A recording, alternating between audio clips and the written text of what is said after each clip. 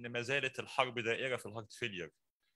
ما عندناش نصر واضح في الهارت فيلير. ما زالت انباء المعارك تتوالى. ما هياش من السبجكتس اللي العلماء حققوا فيها نصر واضح. لو احنا عندنا شويه داتا وشويه سرفايفل بينيفيت في بعض الميديكيشنز وبعض الانسترومنتيشن في الهارت فيلير وريديوست ايجكشن فراكشن، لكن ما زلنا توبيك زي الهارت فيلير بريزيرفد ايجكشن فراكشن مش عارفين نعمل فيها ايه. فالنهارده الحقيقه نامل ان احنا نضيف بعض المعلومات لينا. نامل ان يكون في ديسكشن من حضراتكم. النهارده عندنا ضيوف اجانب. عايز احيي الدكتور مجدي. الدكتور مجدي عمل مجهود كبير قوي عشان اليوم ده هو يطلع بالصوره دهية. معانا ضيوف اجانب. الحقيقه يعني بحيي الدكتور مجدي من قلبي. بهنيه على حاجات كتير جدا. من اهمها يعني الحقيقه تمثيله المشرف جدا في جمعيه القلب المصريه. دكتور مجدي والدكتور عزه حققوا اصوات عاليه جدا. ده فخر كبير جدا لاسم القلب. احنا ممتنين لدوره في جمعيه القلب وازاي بيعمل سبورت للاسم عندنا. مش عايز اطول على حضراتكم. احنا ندي الميكروفون للدكتور مجدي عشان يبدا المحاضره الاولى بتاعته. وانا لسه بقول له المحاضره بتاعتك يعني شكلها اهم من محاضرات الاجانب، كلنا مستنيينها تبدا. عايز بس كمان احيي الدكتور احمد كمال. الدكتور احمد هو اللي ساهم في التنظيم، هو اللي عمل كل حاجه، البرنامج العلمي والمكان وكده. هو دكتور احمد هو الجندي مش مجهول، هو الجندي المعلوم بالنسبه لنا كلنا. بحييك وبهنيك، وانا معتمد على الشباب دول ان هم يقيموا كل حاجه الحقيقه. شكرا جزيلا، والى الاخ العزيز الاستاذ الدكتور مجدي عبد الحميد. دكتور مجدي.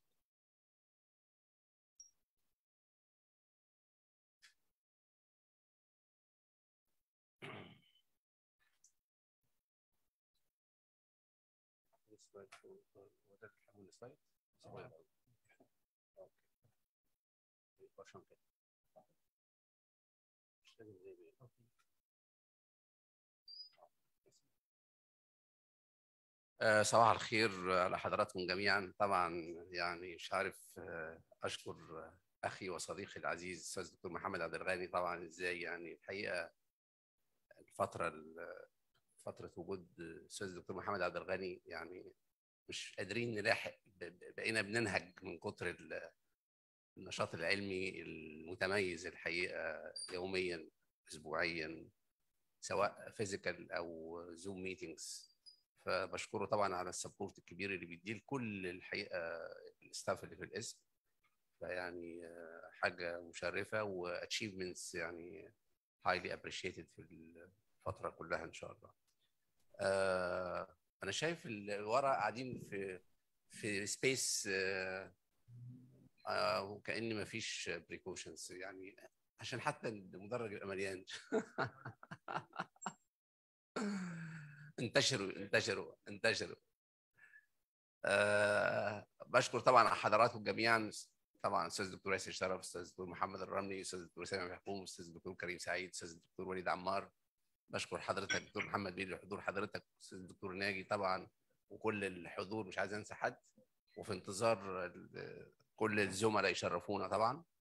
بشكر طبعا الدكتور محمد على التهنئه بتاعت مجلس اداره جمعيه القلب المصريه. وطبعا هو النجاح للاسم، يعني احنا مجرد اي شخص يمثل الاسم فده بيبقى النجاح في الاخر لاسم القلب وليس نجاح للاشخاص. فشكرا يا دكتور محمد على الدعم، وكل طبعا اعضاء الاسم اللي شاركوا في الانتخابات وكان لهم دور كبير جدا في نجاح الزملاء يعني.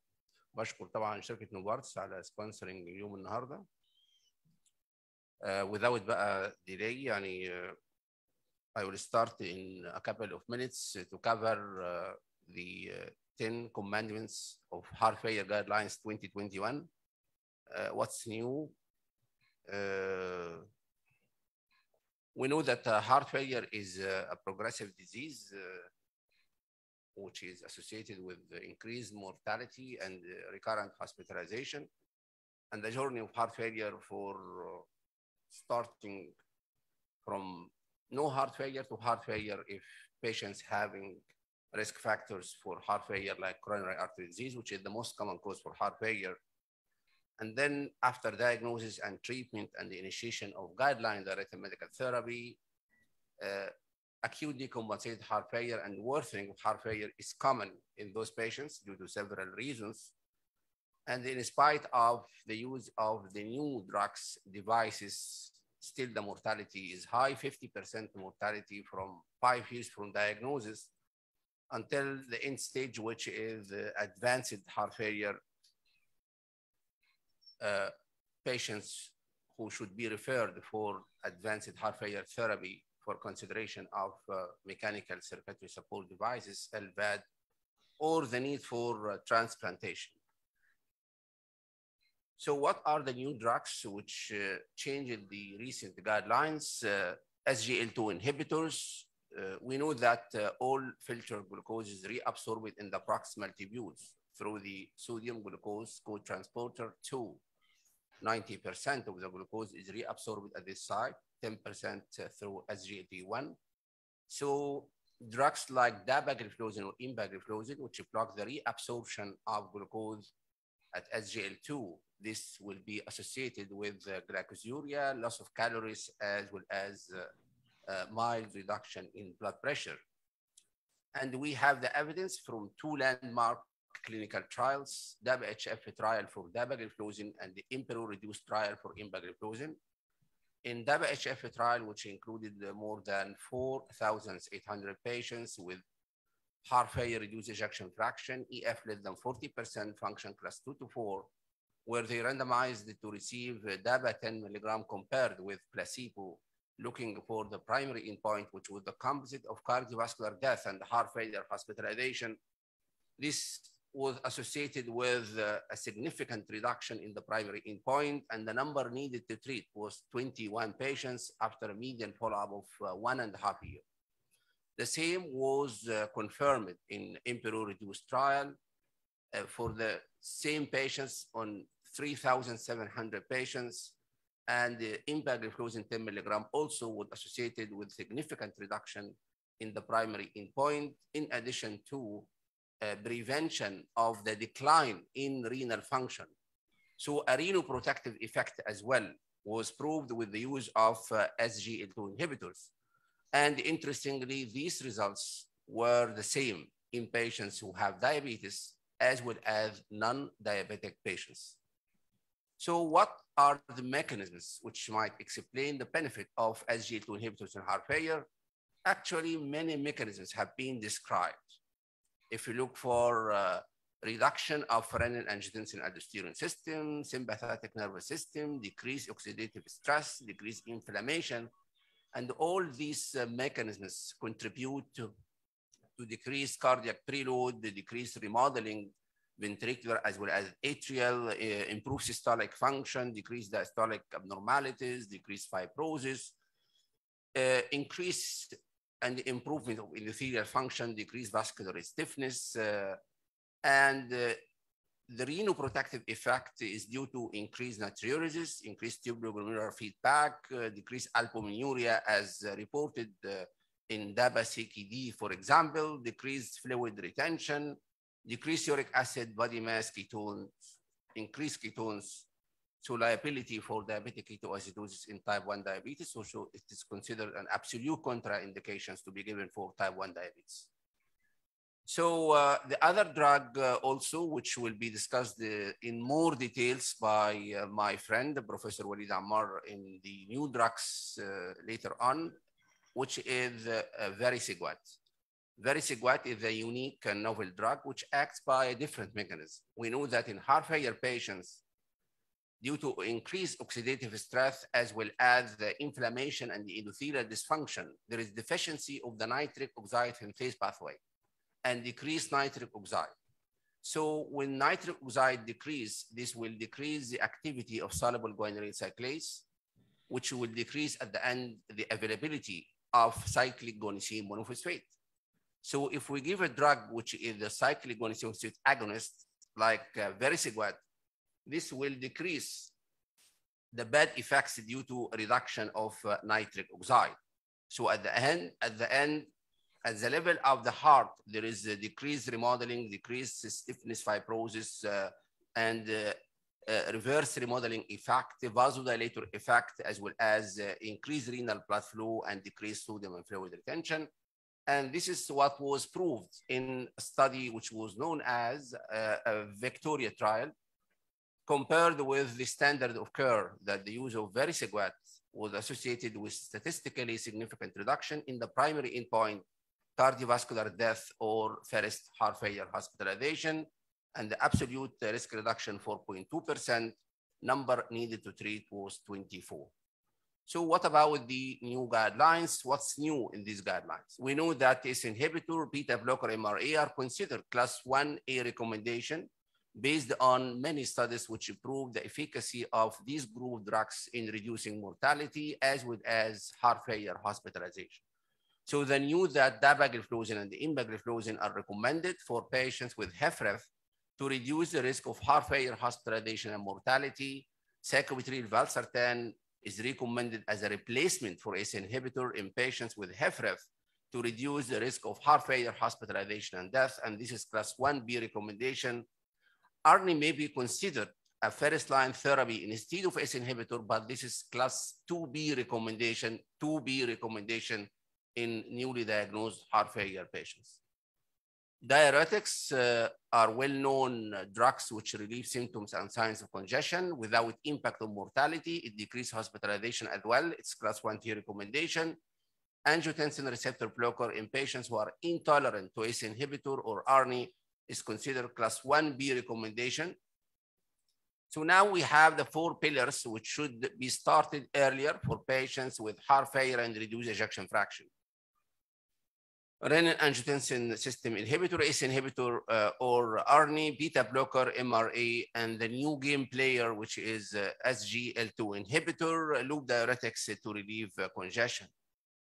What about device therapy in patients who have electrical and or mechanical dyssynchrony, which can be diagnosed based on the Y-QRS complex? So in patients who have left bundle branch block morphology and QRS duration more than 150 milliseconds, this is considered a class 1A recommendation to consider CRT with ejection fraction less than 35% despite optimal medical treatment in order to improve symptoms and reduce morbidity and mortality.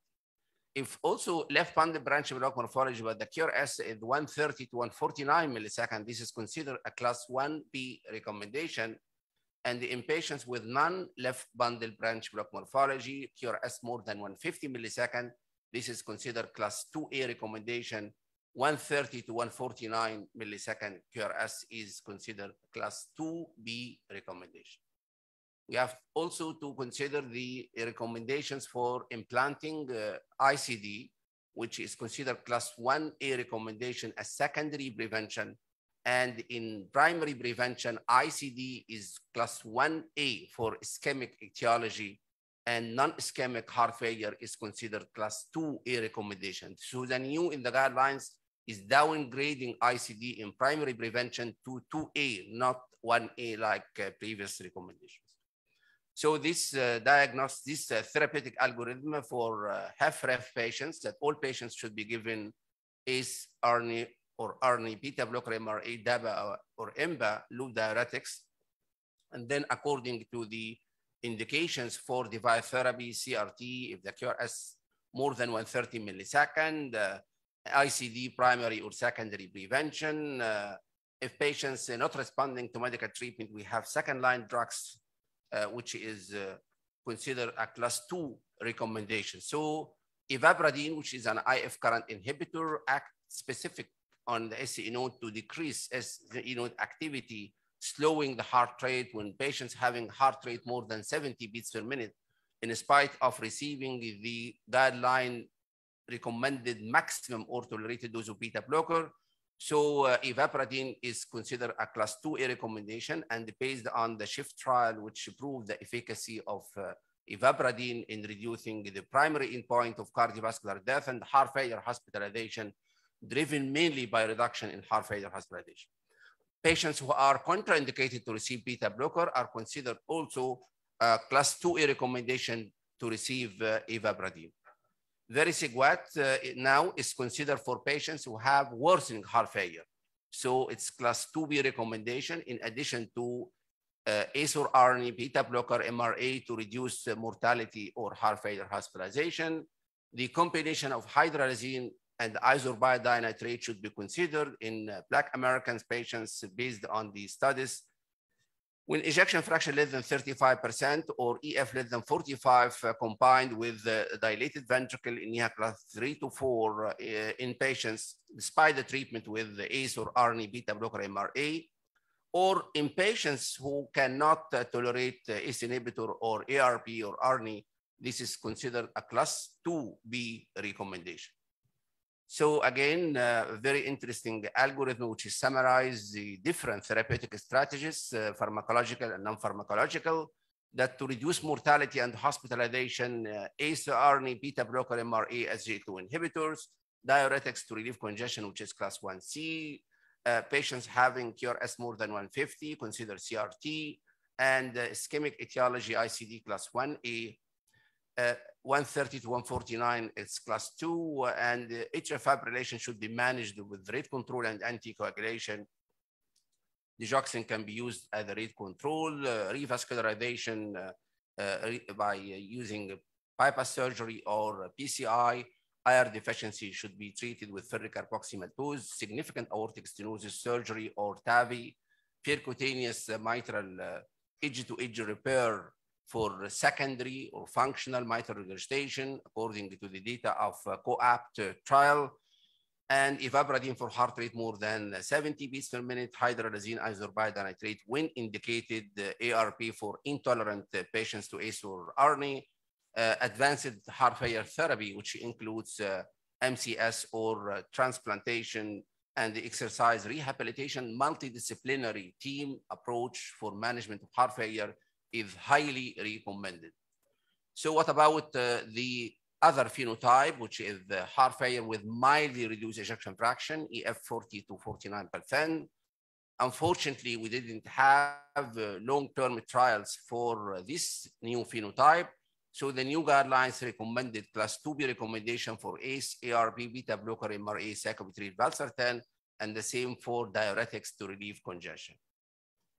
Also, the new guidelines recommended that patients before hospital discharge should be evaluated to exclude persistent signs of congestion before discharge and to optimize medical treatment in order to reduce mortality and earlier rehospitalization. And this is class 1C recommendation.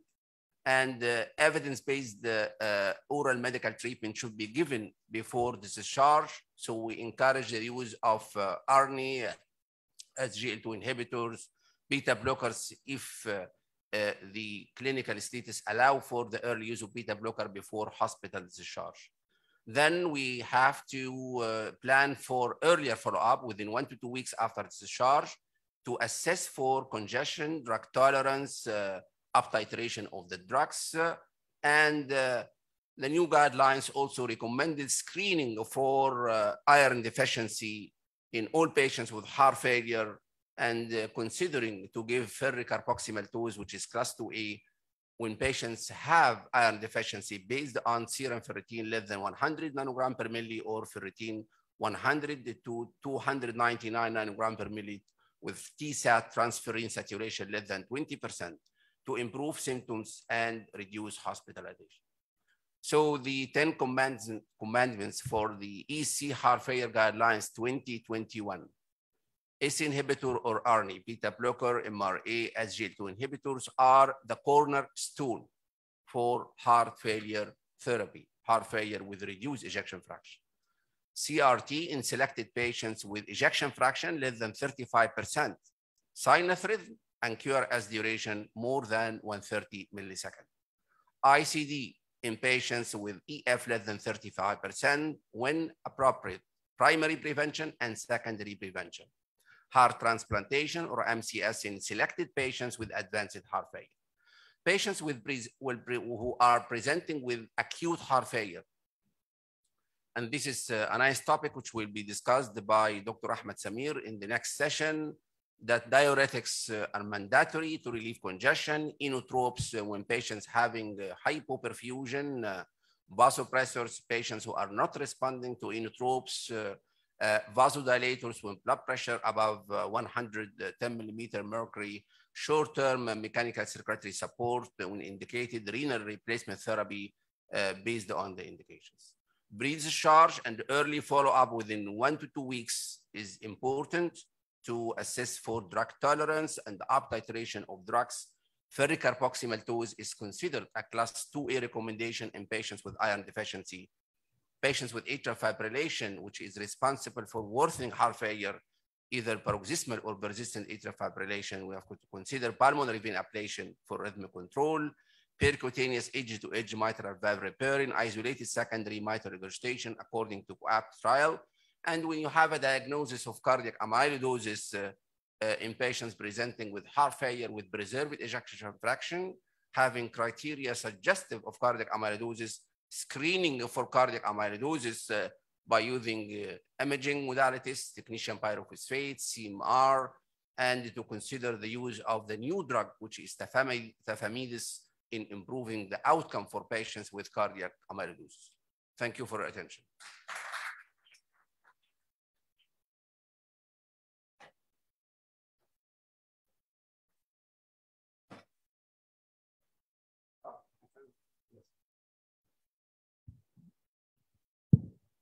مجدي، الحقيقه بشكرك على المحاضره الجميله.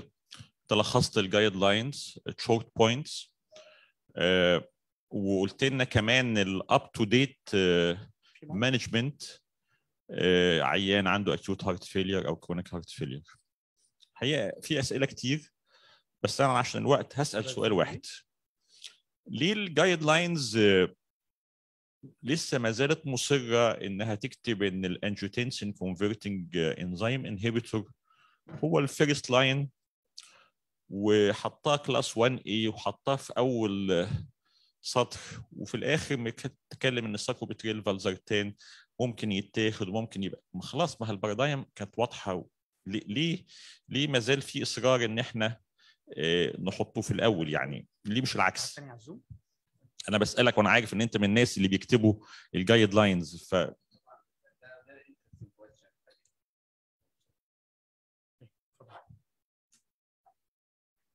Very interesting question, Professor Muhammad. طبعا we know for many years many trials for the use of ACE inhibitors. Although we have a positive outcome in favor for sacubitril valsartan compared with ACE inhibitor, but it's only a major one large trial, randomized trial. So according to the data of ACE and data of sacubitril valsartan, this is class 1B, this is class 1A. So class 1A should come first. Then second important point is the cost issue and reimbursement. This is, you know that in Germany, for example, the use of sacubitril valsartan is only 45%. Germany, 45%. And it's much lower in other countries. So the cost issue is very important. So the guidelines are very clear. For patients having heart failure, you should start with ACE inhibitor. If patients still symptomatic despite the use of ACE inhibitor, should be replaced with ARNI. If you have the facility, patients can afford the use of sacubitril valsartan, of course, this will be more beneficial for patients. In my practice, I'm using natriuretic peptides, NT-proBNP. Patients who have high levels of NT-proBNP are more sick patients.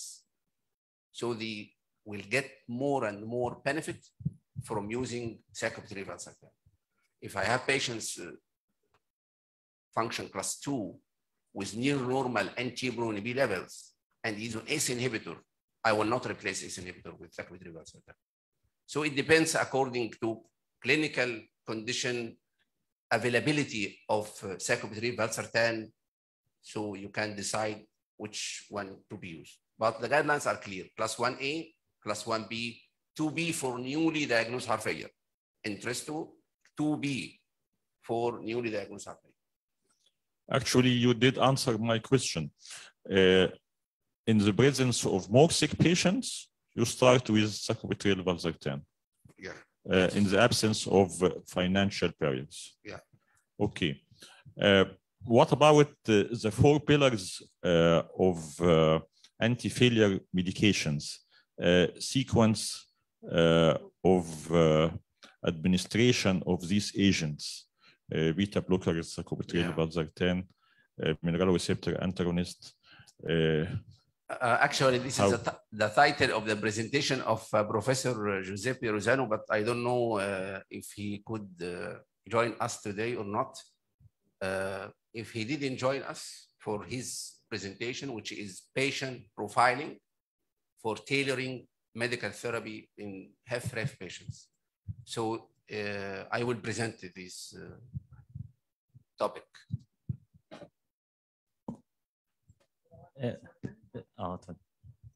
Thank you very much دكتور مجدي. هي الحقيقه الامريكان جايد لاينز الكونسنسس دوكيمنت برضه يعني هل ايه الخلاف بقى بين الامريكان واليوروبيان؟ American first choice sacubitril valsartan, not ACE inhibitors. بالظبط. The reimbursement is not a problem in American, so they are starting with yes, but European countries still this is the practice. في الاس جي ال تي 2 انهبيتورز في النون دايابيتكس هل توصل لنفس الدوز بتاع النون دايابيتكس؟ Exactly. يعني مثلا امباجليفلوزن مثلا 10 مللي جرام دايابيتك ونون دايابيتك. يعني ريكومنديشنز لور دوز في الهارت. No, the same dose 10 milligram diabetic or non-diabetic. وتوصل 25 مثلا. No, it's fixed dose 10 milligram. Yes. ده انا بسأل. You don't upgrade 25. 10 milligram. It's not titration, no titration. دكتور كريم. دكتور كريم اكيد هيسأل سؤال صعب جدا. شكرا دكتور مجدي على البرزنتيشن، فيري نايس صراحه.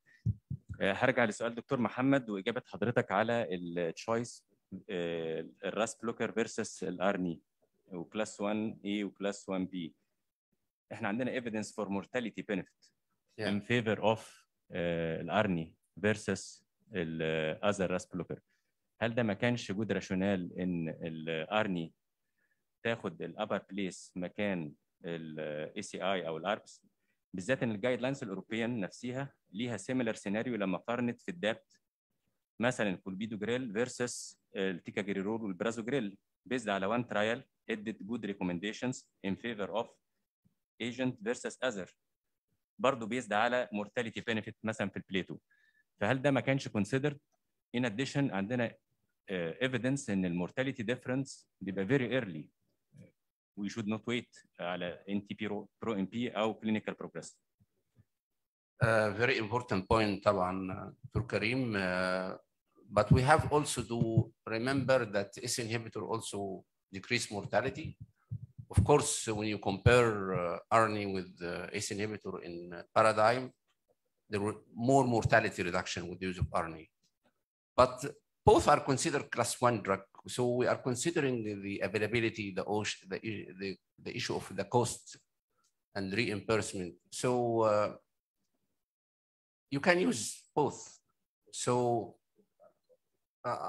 I told you about my practice. I can start with ACE in more compensated patients, and in more sick patients, I'm using ARNI.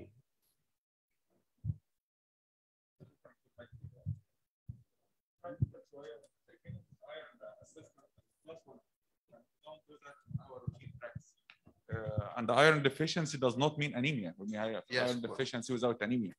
In absence of iron ferroxymal tools that's recommended, we have just oral medications or other IV iron molecules. How would you recommend to manage iron deficiency in Egypt? Yes. طبعا ده سؤال مهم جدا دكتور وليد. هو طبعا I don't know، ما اعرفش ليه الافيلابيلتي اوف فيريك كاربوكسيمال توز اللي هي شركه V4 دي. لا احنا we are using iron sucrose. دكتور احمد كمال عمل الرساله بتاعته على الايرن ساكروز. يعني لو انت عايزه موجود بس هو ما حدش بيطلبه. هو كل الايفكت بتاعه على السيمتومز، يعني مش حاجه دراماتيك بتفرق بالنسبه للعيان. لا بس دكتور ياسر، لا يعني البارنترال ايرون في الكربوكسيمال توز بالذات اكوردنج للستاتس بتاعته، وريسنتلي في الافيرم AHF ترايل في الاكيوت هارت فيلير بيقلل السيمتومز، بيحسن كواليتي اوف لايف، بيقلل الهوسبيتاليزيشن. في بعض الميتا اناليسيس بتقول انه بيقلل مورتاليتي. واحنا الحقيقه وي ار يوزنج الانترافينوس هنا السكروز، ويمكن في الدور الرابع انا ببعت على طول عيانين كتير جدا، واحمد كمال بيشوفهم لان كان رسالته على البارنترال ايرن، وبيحسب الدوز بالجانسوني ايكويشن بادي ويت وهيموجلوبين، وبيدي الدوز اللي هي 100 مللي جرام every other day until we achieve maximum correction للiron status, which usually takes 3 weeks or more, and very beneficial for patients. very يعني بيفرق جدا في الquality of life والsymptoms definitely. انما الاورال is not effective. Oral no effect at all. I know. Yeah. Any question? I don't know if Professor Rosano or Professor yeah. Professor Peter. هو سامع حضرتك؟ I'm here. Professor Peter. Yes, I'm here. Me? Yes, I can hear you. Could you hear me? Could you hear me? Yes. Good morning. Good morning. Good morning. I was following the session for almost half hour. Very interesting discussions. Thank you very much, Professor Severovich, for joining us today. Professor Abdelghani, the chairman of cardiology department, and all staff members at the cardiology department, Cairo University, are welcoming you in this important heart failure day. So thank you very much for accepting the invitation to be with us today. No, it's my pleasure. We had such a good cooperation that I'm always happy to be with you and exchange the knowledge and opinions about different subjects. Thank you very much for inviting me. We missed you in Cardio Egypt this year. We have it is not easy to be at all places you want to be. However, the next year probably will be better. But as we all know, the life is unpredictable, and we should keep up with a strong scientific activity. That is very much important. Yeah, thank you very much. So Professor Peter Severovich is the professor of internal medicine, University of Belgrade, Serbia. He is currently the vice president of the European Society of Cardiology, and is the immediate past president of the European Heart Failure Association. So thank you very much, Professor Peter, and you will give your presentation is heart failure with preserved ejection fraction, which is a challenging topic from diagnosis to management. So the floor is yours, Professor Peter. Thank you very much. Highly appreciate it. So Magdi, as my good friend, gave me very important and also very controversial topic. As you know, heart failure with preserved ejection fraction has the increasing incidence over the last 3 decades. It is also known that in many studies, heart failure with preserved ejection fraction was shown to have a high mortality, and also the incidence of this disease within the frame of heart failure is extremely high. What makes the things even more complicated is that heart failure with preserved ejection fraction is associated with multiple comorbidities, and therefore it is not easy to justify what's the most important etiological factor. In 2021, European guidelines for the management of the heart failure, HFpEF was clearly defined as the entity with the symptoms and size and left ventricular ejection fraction more than 50%, but also with objective evidence of cardiac structural or functional abnormalities. So that seems to be easy, but it's not at any way, because in contrast with the left ventricular, heart failure with reduced ejection fraction, the diagnosis of heart failure with preserved ejection fraction is complex.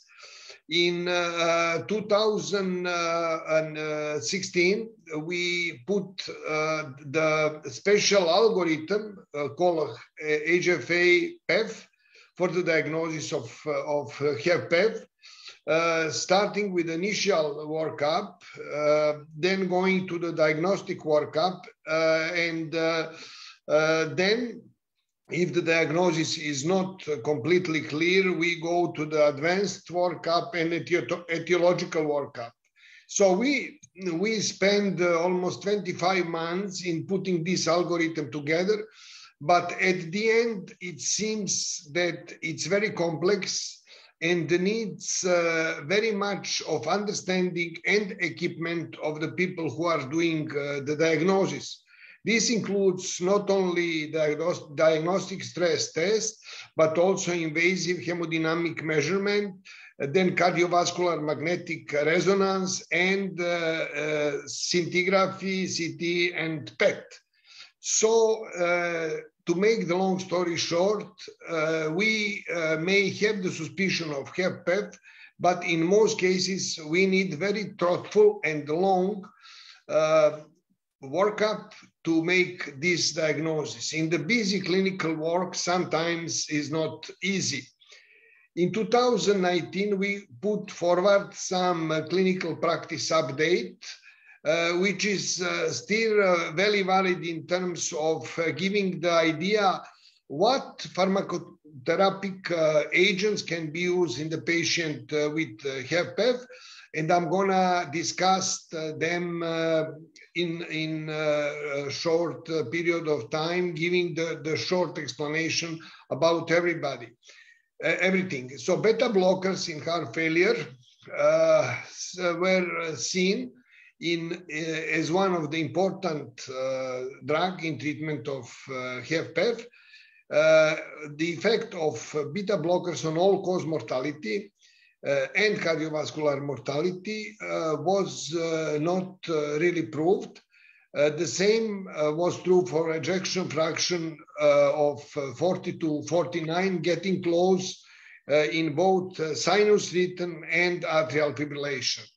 The same is true with renin-angiotensin aldosterone inhibitors. And as we see from the charm-preserved PEP-CHF, I-preserve, and TOPCAT, we did not have any significant difference between the drug which was investigated and placebo. We may say the same thing with the mineralocorticoid blockers, because no significant difference in cardiovascular mortality, sudden cardiac death, or heart failure hospitalization was shown in any of the mineralocorticoid receptor blockers. However, since we did not have at the time any drug which can improve the longevity of our patient, but also the symptoms, these drugs were partially recommended for the treatment of heart failure. Sacubitril/valsartan was the next one, which was a big hope in the treatment of HFpEF. And you can see the mega trial Paragon-HF was conducted in 848 sites in 43 countries, coming up with a non-significant 13% reduction of the total heart failure hospitalization and cardiovascular death. As you can see, the results were borderline, and what is important to underline is that only 6 events were needed to show the positive effect of sacubitril/valsartan on the reduction of heart failure hospitalization and cardiovascular death. However, in some groups, meaning females and left ventricular ejection fraction at or below 57%, the effect of sacubitril/valsartan in Paragon-HF was shown, leading to the interesting reaction of the Food and Drug Administration in the United States, which gave the approval for the sacubitril/valsartan in the treatment of patients with heart failure, meaning with reduced ejection fraction, but also with preserved ejection fraction. So this is one of the first trial which showed that the mega trial, double-blind, high-quality trials may be the past because they cost a lot and also they take a long time to consider. And taking all this in account in the 2021 guidelines presented the European Society of Cardiology meeting in August, the recommendation for the treatment of HFpEF were very modest, recommending diuretic in congested patient and also taking care of etiologies and cardiovascular and non-cardiovascular comorbidities. However, a day later, empagliflozin in heart failure with preserved ejection fraction trial was released. And Emperor preserved on almost 6,000 patients was one of the first trials ever which gave us the historical right to have something to treat the patient with heart failure with preserved ejection fraction. Empagliflozin 10 milligrams once daily versus placebo once daily show the excellent primary composite endpoint of the cardiovascular death or heart failure hospitalization with excellent hazard ratio of 0.79 and number needed to treat 31. Cardiologists all over the world and heart failure specialists were really happy to have SGLT2 inhibitors as an excellent treatment strategies in patient with HFpEF. If we look in details, the complements of primary composite endpoint, we can clearly see that the positive result was due for the first hospitalization of heart failure and less to the cardiovascular death. However, primary composite endpoint was largely positive with excellent statistical significance, giving us the possibility to have completely new outlook on the treatment of the HFpEF. The safety of empagliflozin was excellent, and none of the significant cardiovascular or non-cardiovascular effect were revealed.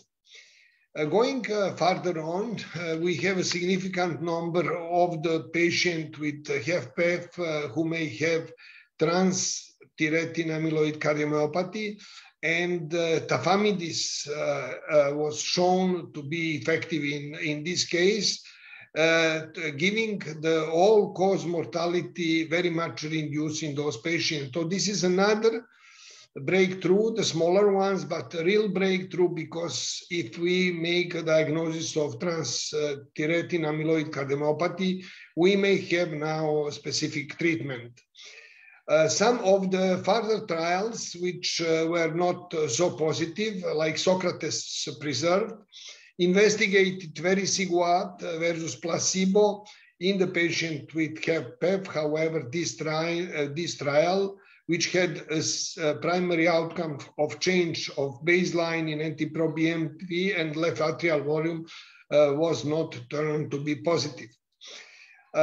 Later on, I will describe some of the devices of HFpEF, but let me give you just a sneak peek what was important as our attempt to treat the patient of HFpEF with the devices. So first one was implantable baroreceptor stimulation and CardioMEMS congestion monitoring, which were essential for our understanding of etiopathogenesis and pathology involved in the treatment of HFpEF. Cardiac contractility modulation put forward by Bill Abraham in United States and Andrew Coates in UK gave us the positive clinical effect larger in the patient with preserved ejection fraction. A biological effect of this method seen be remotely over time, but they clearly improve the functional capacity of the patient with HFpEF. Obviously, these results need further investigation and confirmation in the larger patient population. Another important aspect was the interarterial chart for passive left atrial decompensation, which is a cumbersome device treatment for those patients, having the idea that the patient with shunt producing the pathophysiological effect of left atrial decompression had the clinical benefit out of that. To conclude, ladies and gentlemen, it is important for us to understand that HFpEF is not the big obstacle in treatment of our patient anymore. It is important for us to understand that SGLT2 inhibitors are giving us an excellent possibility to treat those patients, not mentioning, and Professor Magdi Abdelhamid underlining that treating all comorbidities in heart failure together with the treatment of heart failure itself may be probably the way to go also in the patient with HFpEF. And I think that it is in front of us the period to spread the word that treatment of the HFpEF with SGLT2 inhibitors will be something which we may need to implement all over the heart failure patients in Europe, but also outside the Europe. I would like to thank you very much for your attention.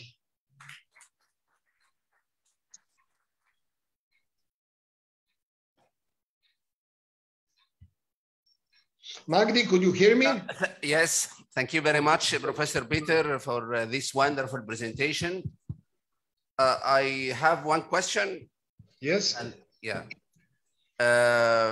You know that HFpEF is a heterogeneous disease, a lot of comorbidities and different phenotypes. So according to two important trials, Paragon-HF and Emperor Preserved, the sacubitril valsartan and empagliflozin can be given for all phenotypes, or we didn't have data which indicates that these drugs should be individualized for HFpEF patients. The second question related to ejection fraction. In Emperor Preserved trial,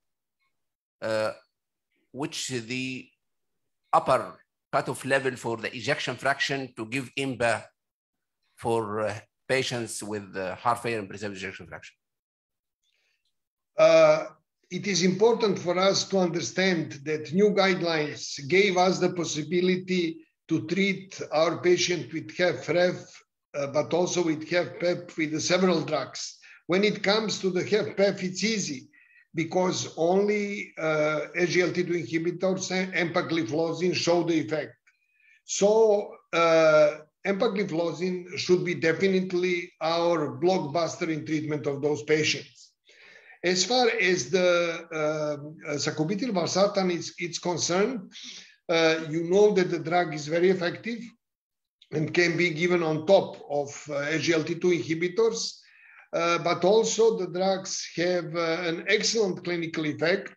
And as I pointed out, this is the first drug ever which was approved by the FDA.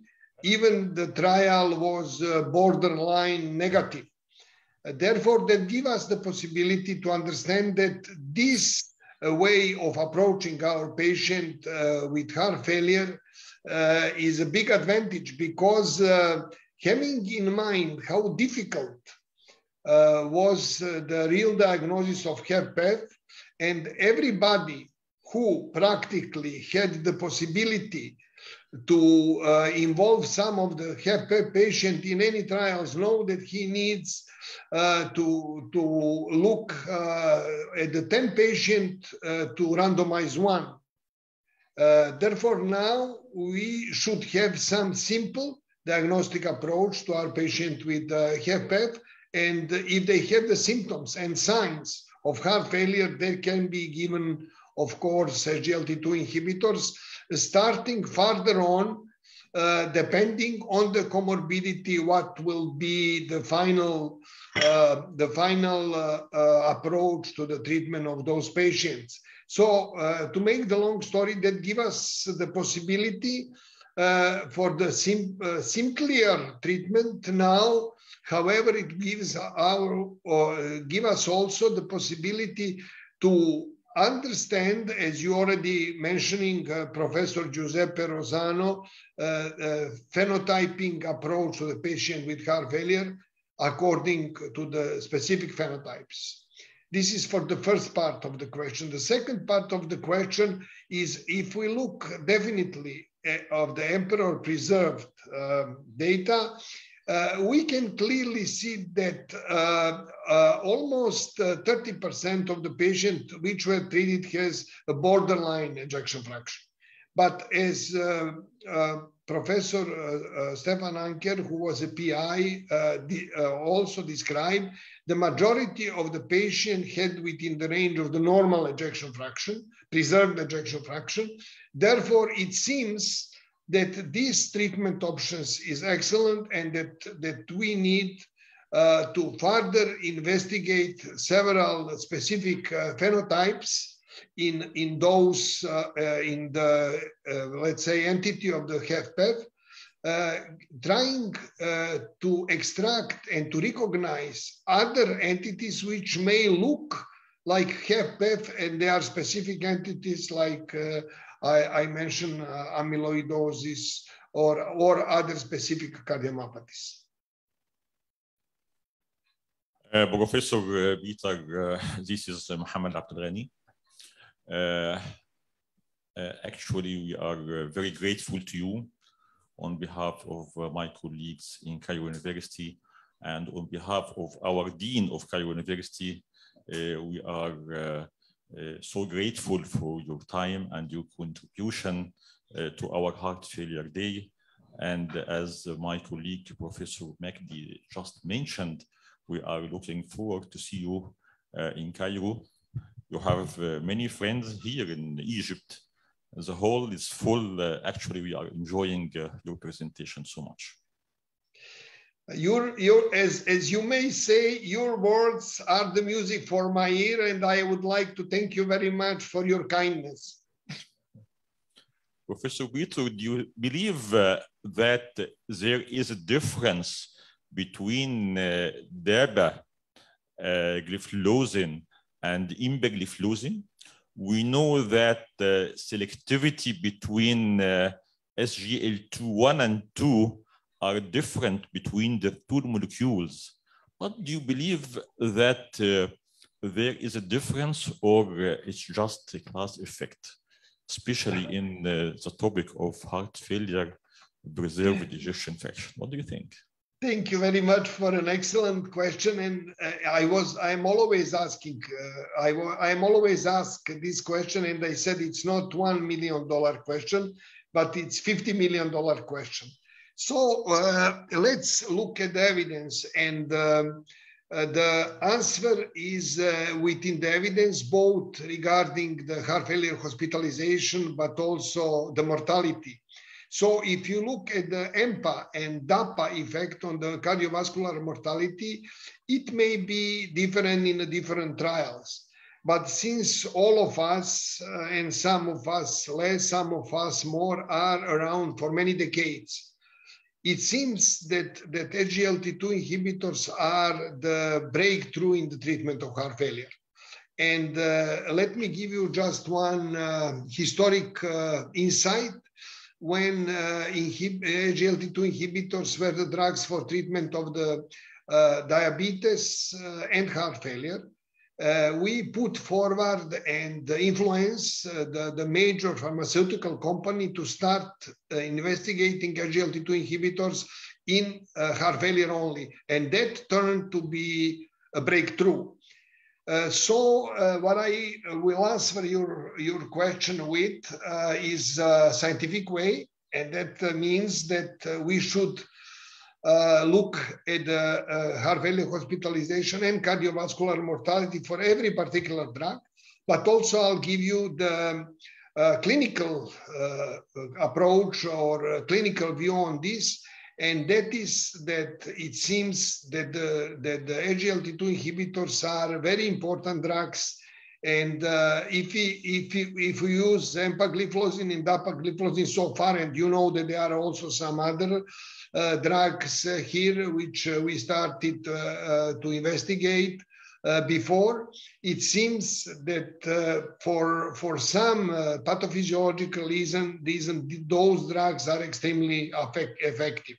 And not only that, because we are giving the talks all around the world regarding this issue, and also MAGDI will be an important part of our Heart Failure Association workshop on the complex treatment with SGLT2 inhibitors.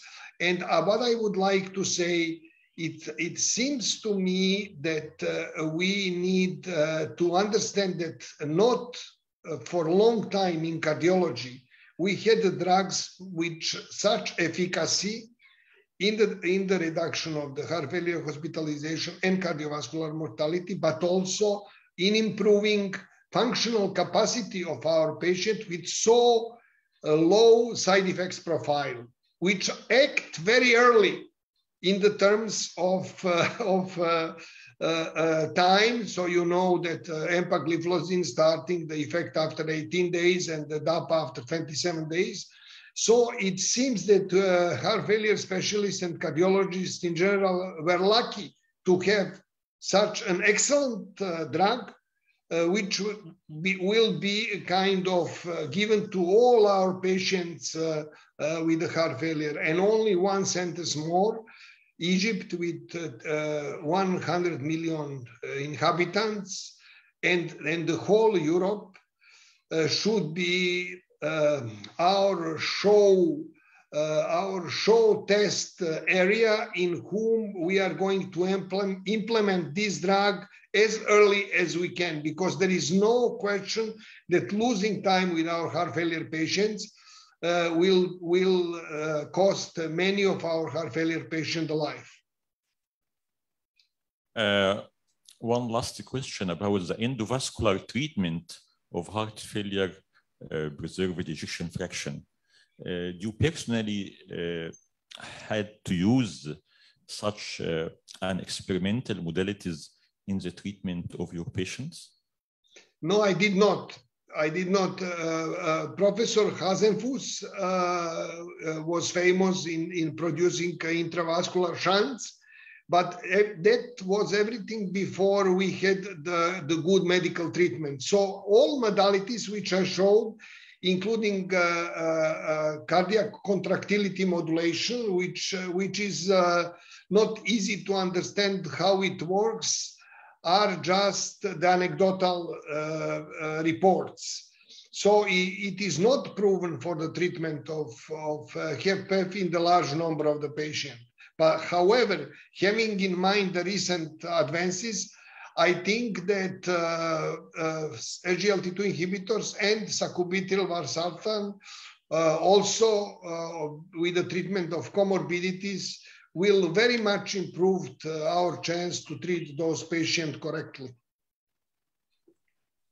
Okay, Dr. Karim. One more question, Professor Peter. Professor No problem. Yeah. We can stay all day. Thank you, Dr. Peter, for your presentation. I have a short question. Before the era of empagliflozin and the sacubitril valsartan, we used to prescribe spironolactone based upon some evidence from the TOPCAT trial. Do you think spironolactone has any potential role now after the data supporting empagliflozin and sacubitril valsartan? I deleted the slide with spironolactone because our big friend Birgit Piske in the Charité Hospital in Berlin is just completing the trial with spironolactone in HFpEF. However, I think that we should use every opportunity to treat our patients better. No convincing evidence that spironolactone is acting positively in the patient with HFpEF. And it is important for us to understand the pathophysiological circles which are causing HFpEF. I think that a big advantage for us, and let me get back to what is the most important, is that we can treat those patients regardless of the number of the ejection fraction. With the spironolactone, and you know that there are sometimes some side effects also involved, we may find the treatment for a niche of the patient, but not for them all. One more question, truly. Thank you, Dr. Peter, very much. Your presentation is highly appreciated. I would like to ask about the importance of natriuretic peptides in patients with HFpEF. Does it help in decision-making regarding sacubitril valsartan versus empagliflozin in initial choice of treatment for HFpEF? And second question regarding the presence of atrial fibrillation, which is an important component of HFpEF. Should we do more effort to restore sinus rhythm in such patients? What's your comments? First of all, HFpEF are very important in making the diagnosis in the emergency room. They will not influence the effect of sacubitril valsartan or empagliflozin on the treatment of heart failure with preserved ejection fraction. Your second question should rely exactly on the big number of the patient with atrial fibrillation who does have PEF. So we treat them both in the sinus rhythm and HFpEF with empagliflozin.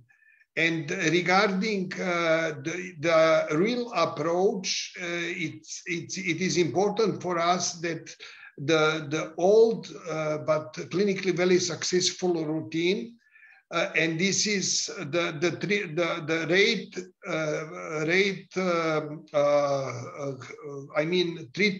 trying to establish the sinus rhythm, sometimes depending on the age of the patient and clinical condition, can be harmful, and regulating the heart rate sometimes can be enough. Obviously, using the anticoagulation is an important clinical approach. So every patient with HFpEF, like every cardiac patient, is specific. There is no any of the differences in treatment of in the effect of the SGLT2 inhibitors in patient with or without atrial fibrillation.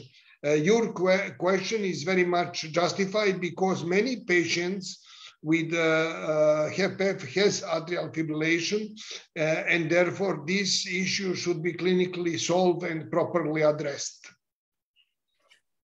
Okay, thank you very much, Professor Peter, for your excellent contribution to the scientific program of Heart Failure Day.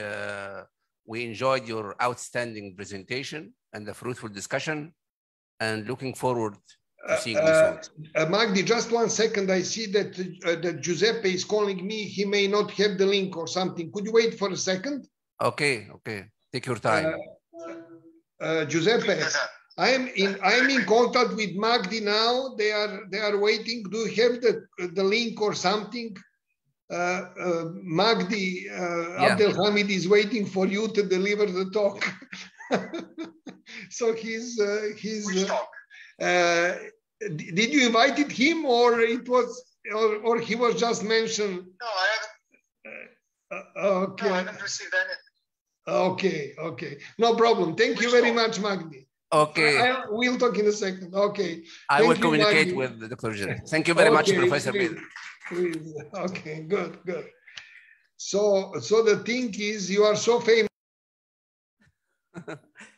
So for the sake of time, we will postpone the presentation of Dr. Giuseppe. If he is not available, I will present this presentation, but later on. So now, Dr. Mariam, go ahead.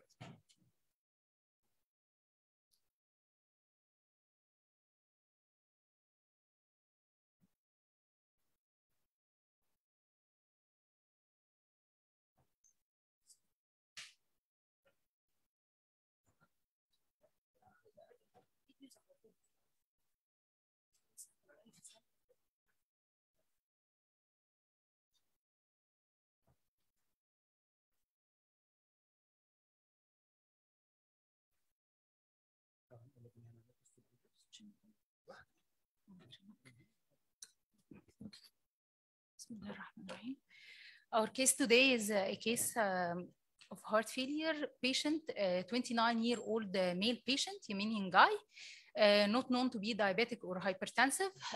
He's a heavy smoker and cut abuser.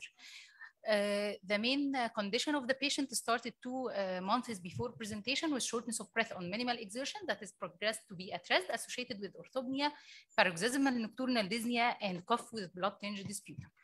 This patient also experienced inframammary stitching chest pain increased with inspiration. And what was very remarkable in the complaint of the patient, severe epigastric, persistent epigastric pain associated with meals, but there was no lower limb edema or palpitations. General examination of the patient shows that the patient was fully conscious, oriented to time, place, and person. He had borderline blood pressure, 85/40, and the heart rate was 104, sinus equal on both sides of an average volume with no special characters. However, he was really distressed with respiratory rate, almost 38 cycles per minute. He was feverish, and saturation of room air was 98%. The head and neck examination revealed congested pulsating neck veins till the angle of the mandible with systolic expansion. Chest examination shows central trachea with managed air entry on both sides, more on the right base, and abdominal examination reveals hepatosplenomegaly with the abdomen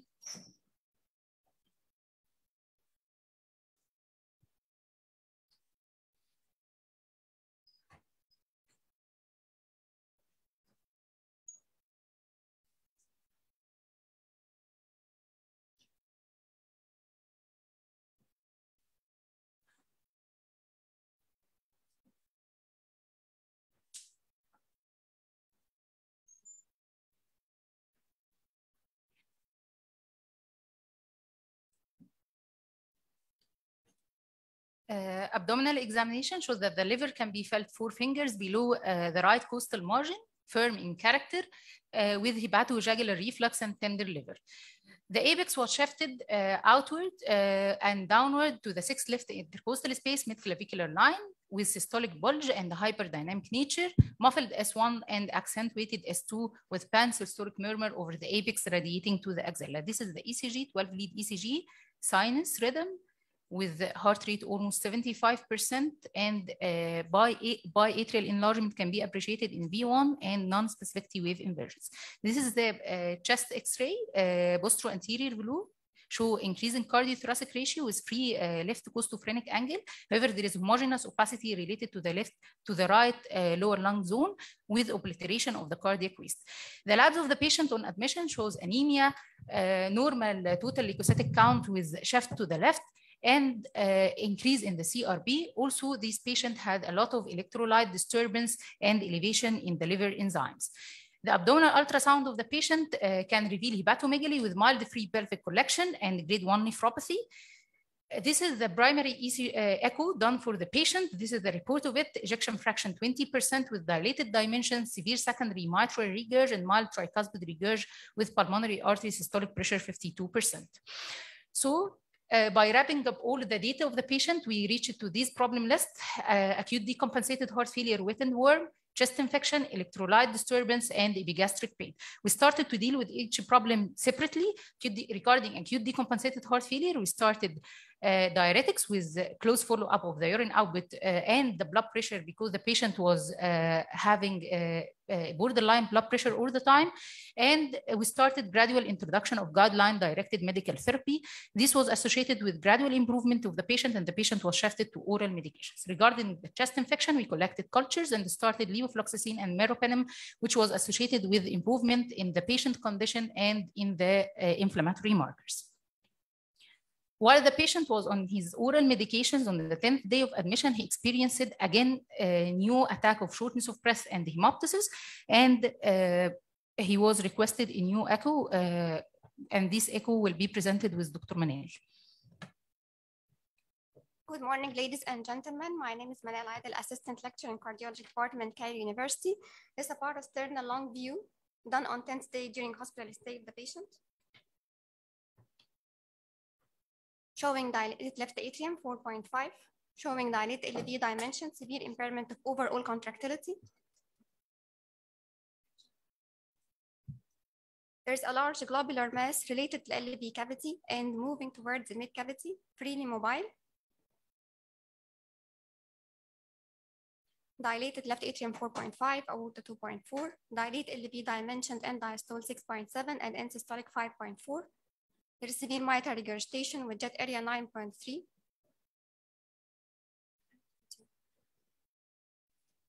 There was localized severe pericardial effusion measuring 30 millimeter related to the right atrium, and there's the mass moving to the LV cavity.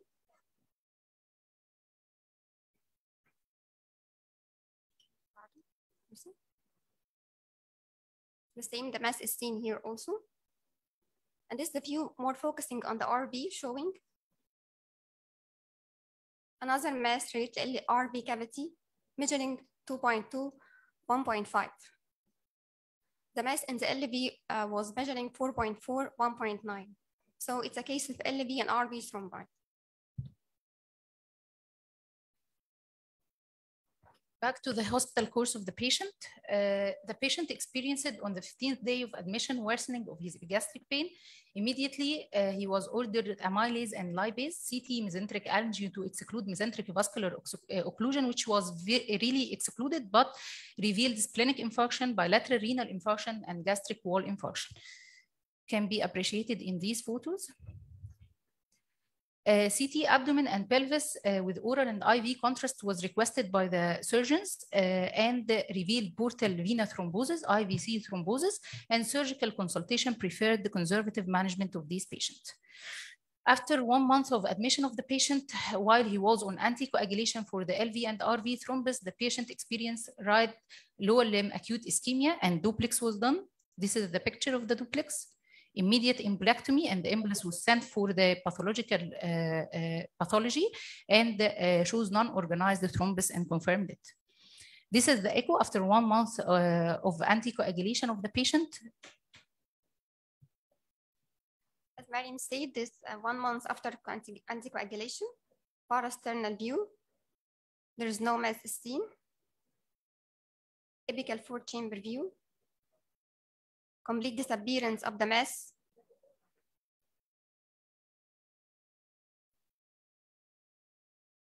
Showing this is the LV trabec wall and there's no attachment of any mass. The same complete disappearance of the RV mass as well.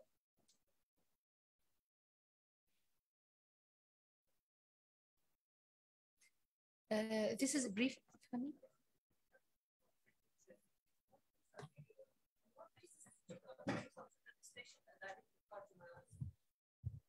Did you have an MRI? ليه بنقول كده؟ لأن وجود segmental wall motion abnormality does not precludes إنه dilated viral myocarditis أو post myocarditis. إنما الصورة اللي وريتيها في الأول خالص البيدانكيوليتد ماس اللي ماسكة في الأبيكال segment of the interventricular septum. أنا لما شفتها الحقيقة الأول لقيت إن الجزء ده من السبتم الأبيكال والميد is thin out, it does not move. فقلت ده ischemic cardiomyopathy. لما جيتي وريتيني في الار في ايه اللي هيخلي كمان الار في يبقى affected في التريتوري اوف ال اي دي مش ماشيه مع بعضها والار في از contracting. لما خد العيان الاورال انتي كواجوليشن وريتينا الصوره دلوقتي السيجمنت اللي كانت ما بتتحركش بقت بتتحرك. ومش بس كده، وبان ترابيكوليشنز زي ما يكون نون كومباكشن LV. لما بيبقى عندي doubt of a dilated versus an ischemic, the clue is the MRI. مش هقدر اعتمد على الايكو بير سي. دكتور مجدي عايز ياخد مني لكن ما عنديش ما يفسر الار في ثرومباي الا بقى لو كاردياك اوتبوت، هايبركواجلابيلتي، اترال فايبريليشن. فان انا اقول انهم بايلاترال ثرومباي كده من الاول، لازم ابقى الاول اقول ماسس most probably ثرومباي، وبعدين الجا لانذر ايمجينج عندها superiority of tissue characterization and of differentiating myocarditis او dilated cardiomyopathy from ischemic cardiomyopathy. Was he sinus rhythm? طيب انا هجاوب بس. هو العيان ده يعني well known case of dilated cardiomyopathy وهو من اليمن، و you know that dilated cardiomyopathy is very common. ال pretest probability of coronary artery disease is very low في العيان ده، عنده 20 حاجه و20 سنه. فهو جاي اصلا بايجكشن فراكشن لو. احنا شفناه باكيوت decompensated heart failure with chest infection. ejection fraction كان very low. yes. وبعد كده second day بقى started بقى what looks like انه pulmonary emboli، وبعد كده بقى الايكو ورا وهو على anticoagulation in spite of anticoagulation اللي انتوا شفتوا very fragile mobile apical thrombi LV و RV، ومع ذلك embolized splenic وبريفرال وكده. شفنا بقى بعد الانتيكواجوليشن بشهر العيان is doing well، واحنا وي ستارتد بقى الجايد لاين دايركت ثيرابي SGLT2 انهبيتور وساكوبيتري فالسرتان، بس ده طبعا كان تايتريشن فيري جرادوال واوفر مثلا 1 مانث.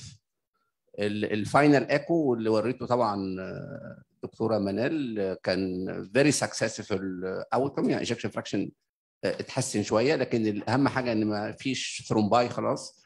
العيان فانكشن كلاس 2 كان فانكشن كلاس 4. ان تي برو ان بي ليفل كان عالي قوي اون فيرست داي لما شفته، بعد كده الان تي برو ان بي نزل خالص. ف اتس رير كيس ان احنا نشوف دايليتيك كارديوميوباثي مش اسكيميك وعنده ال في وار في ثرومباي. طبعا السي ام ار از ا فيري جود نون انفيزيف ايمجينج تول، لانه هيوري يعني مهم قوي، خاصه ان احنا كمان لو قررنا ان العيان ده يتركب له اي سي دي لو عنده مايوكاردال فايبروزس، ده واحد من البريدكتورز اوف سادن ديث اللي لازم نكونسيدر الاي سي دي بعد 3 مانث من الجايد لاين دايركت ميديكال ثيرابي ستيل ايجكشن فراكشن اقل من 35%، فده يبقى انديكيشن فور اي سي دي. فاي اجري وذ يو. انا بس هحط نقطه اخيره بس بتتاخد في الاعتبار، انه اليمني persons الكات consumers عندهم hypercoagulable status proven by several studies اتعملت وقت ما كان في جروب كبير من اليمني فيلورز، ان هم مش بس بيجي لهم dilated cardiomyopathy لكن كمان عندهم hypercoagulable status. دكتور مجدي، شكرا مريم، شكرا منال، شكرا دكتور مجدي. LV and RV thrombi could be explained by advanced form of cardiomyopathy. But how to explain IVC thrombi and portal vein thrombi in such patients? Maybe as a hypercoagulable state. What do you recommend? هو طبعا الهارت فيلير بيبقى معاه هايبركواجولابل ستيت، يعني الاكسبلانيشنز اللي العين دول بيجي لهم ثرومباي فيري لو كاردياك اوتبوت، ويعني اكتيفيشن اوف فيركاوس تراياد كومن في الهارت فيلير بيشنتس. ولذلك اهم مسج من العيان ده ان اي عيان اكيوت ديكومبنسيت هارت فيلير لازم يبقى ياخد بروفلاكتيك انتيكواجوليشن and this is class 1A recommendation to avoid the risk of DVT pulmonary embolism. العيان ده تاني يوم ابتدى بالسيمتومز اللي كانت suggestive of pulmonary emboli، والايكو ورا ال LV وال RV ثرومباي اللي هم very big. بس such a diagnosis would have impact on long term treatment. طبعا hypercoagulable state بقى should be ruled out في العين ده طبعا definitely.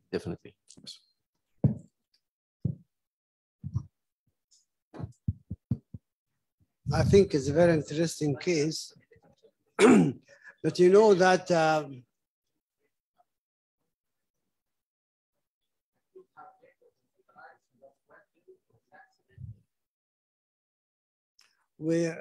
it is very interesting case, but we used streptokinase for ventricular clots, and it dissolves the clot in about 2-3 days. Faster than the anticoagulation, and we published this about more than 20 years. You know, So we can use ciprockinase to shorten the hospitalization period.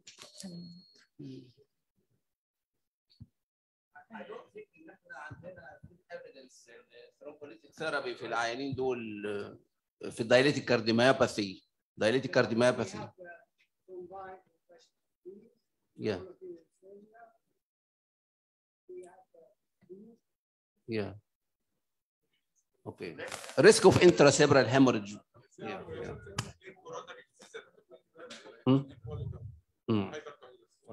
ورينا الدكتوره مريم والدكتوره منال هيورونا بس الليترشر ريفيو لان دي فيري رير كيس يعني في سام كيس ريبورتس على البايلاترال thrombi في dilated cardiomyopathy. The incidence of left ventricular thrombi is not that high. 80% of them are ischemic and 20% only are due to dilated cardiomyopathy. It used to be underestimated and now it is improved. The diagnosis improved by new technologies in echo and CMR. The risk factors for development left ventricular thrombi, especially for heart failure, is reduced in the contractility of the ventricle. The more reduced the ejection fraction and the more dilated the ventricles, the higher the risk of the patient to develop left ventricular thrombi due to stagnation of blood. Also, the hypercoagulability state of the patient of heart failure, as Dr. Magdi said, and the diuretics, which are one of the main pillars in the treatment of heart failures, result in dehydration and increase the hypercoagulability state of the patient. Two diagnostic modalities are used. First is the echo, which is safe, cheap, and available. And the diagnosis of left ventricular thrombi with echo improved with the use of contrast agent and improvement in the technology, where it appears as smooth contour, having moves with each cycle. And the more the protruding of the left ventricle of the thrombus in the left ventricle, and the higher the mobility of the thrombus, the more the risk for development embolic event. CMR is the gold standard for the diagnosis of left ventricular thrombi, and sensitivity improved in the 9th to 12th day. How should we use the anticoagulation? According to the ASC guidelines, the use of vitamin K anticoagulation.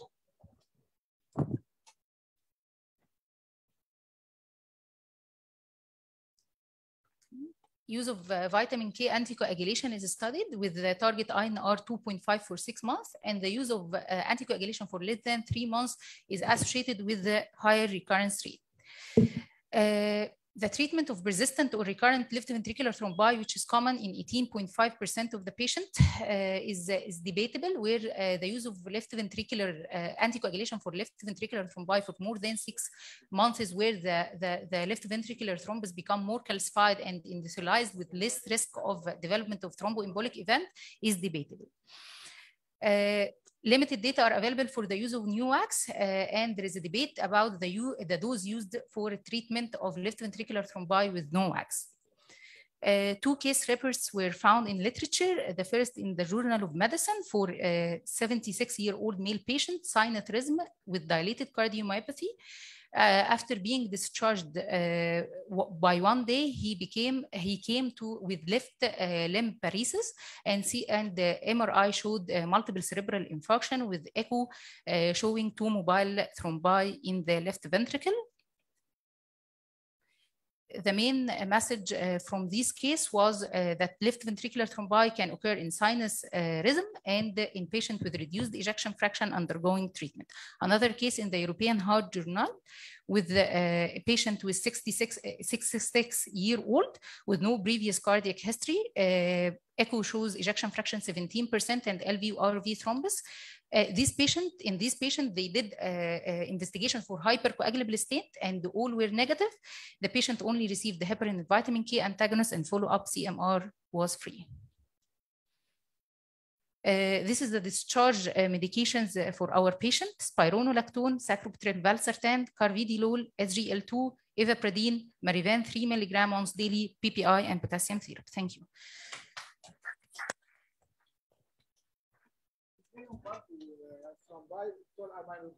حتى في الساينس عشان بيحصل امايلود مفيش قلق مش ده بيحصل امايلود مفيش. هو طبعا كل الكيس ريبورتس دي كمان موريه ان هم بيستخدموا يعني وارفرين مش نوواكس. We didn't have an evidence للنوواكس. انا بس عندي سؤال دكتور مجدي، يعني this case you consider it idiopathic dilated cardiomyopathy? Idiopathic, I think the COT has a great role. يعني احنا ما بنشوفش كتير الثرومباي في الباي فنتريكل في الحالات الدايليتد كارديوميوباثي. الماركت improvement of the patient after stopping COT, I think he stopped COT. Makes sense that the COT is responsible for some of the manifestations. We see, if you notice the first image of the echocardiography done by Manel, severe globular spherical left ventricle, and then for the next images, complete rather than the thrombi. I think برضو لما طلع ان الهايبركوagulable state is negative كل I think ان ده related للCOT mainly. عندي اعتقاد ما اعرفش بس يمكن with follow up of this patient he may return to near normal left ventricular function if he stopped COT, if this is the etiology. هو طبعا انت حسن عشان he was not receiving optimal medical treatment guideline direct medical therapy نمرة 1. نمرة 2 وكان عنده كمان comorbidities كان داخل بقى chest infection واكيوت decompensated heart failure. القط ده ممكن يكون بروثرومباتيك فيبقى بيعمل dilated cardiomyopathy. ممكن يبقى reversible. طبعا دي very rare case. ممكن يبقى reversible زي كل التوكسيك. ما هو ما لحقناش بقى احنا يعني شهر او شهر ونص. انا قصدي فولو اب this patient will make it فعلا as a case rep. Yes. طب انا اسمحوا لي بس الاول عايز اشكر مريم على التقديم، حاله ممتازه يا مريم، برافو عليكي، واشكر كمان الدكتوره منال على الايكو كده. هو دكتوره منال اتفضلي استريحي.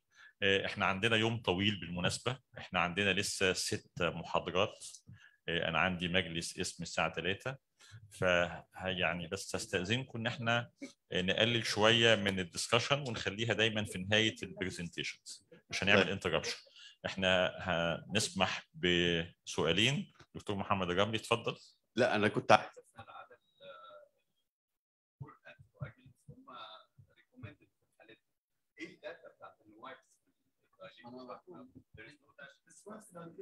لا تمام. مجدي, what would you recommend as an anticoagulation in such patients in the future؟ هندي ايه بالظبط؟ It should be طبعا for life oral anticoagulation العين ده. Okay. warfarin طبعا definitely. Patient with acute decompensated heart failure in hospital, what would you recommend? Any patients hospitalized with acute heart failure, prophylactic low molecular weight heparin during hospitalization to avoid the risk of full DVT dose. pulmonary. Full dose. No, prophylactic dose. Just prophylactic dose. Class 1A recommendation in the guidelines. تمام. دكتور كريم.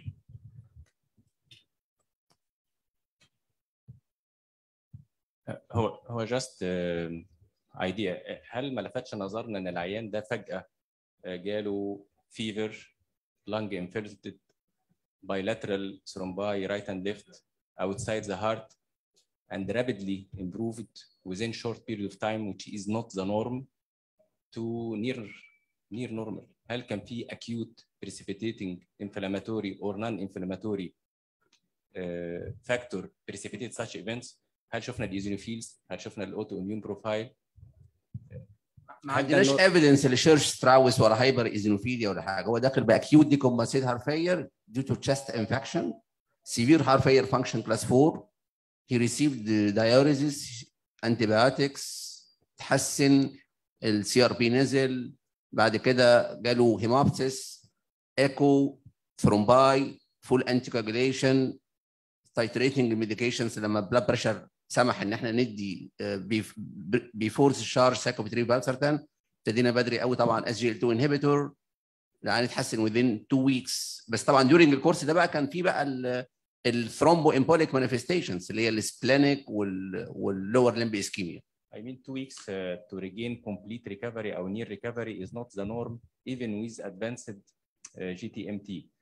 Maybe he had something else لان ده هيدينا انسايت.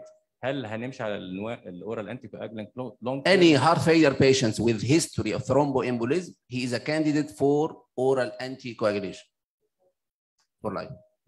Okay. Now we have to close the first session. Thank you, Professor Magdi. Thank you, Mariam. And now let me invite the chairpersons of second session. بروفيسور هشام صلاح، عز فراج، محمد الرملي، دكتوره وفاء العروسي to chair the second session. خليكم مكانك. يلا اوكي. يعني طبعا انا شايف السيشن الاولانيه جميله واي هوب السكند سيشن will be as beautiful. يعني احنا النهارده عندنا انا شايف يعني very nice program، وان شاء الله يعني تبقى يوم ظريف جدا. بحيي طبعا دكتور مجدي ودكتور محمد عبد الغني على الحاجات الساينتفك اللي احنا all through we are going through جميله جدا. يعني احنا السبيكر الاول طبعا برضو احب احيي الكوتش بيرسونز معايا في السيشن. طبعا احنا مش قاعدين على سيت اب يعني بتاع منصه ولا حاجه، ولكن كلهم معروفين يعني بروفيسور عزه وبروفيسور الرملي. الفيرست سبيكر هيكون دكتور احمد سمير، هيدينا موضوع ظريف جدا practical reminders in acute heart failure. الحقيقه احمد من الناس المتميزين جدا، كنا لسه جايبين سيرتك امبارح يا احمد بس بالخير يعني لاول مره. كنا بنتكلم على محتاجين سبيكر يكون knowledgeable في حاجه معينه، هبقول لك هي ايه او كريم هيبلغك. والحقيقه قالوا ان احمد سمير واحد من الناس المتميزين وانا totally agree يعني. So we are expecting a very nice presentation. تفضل.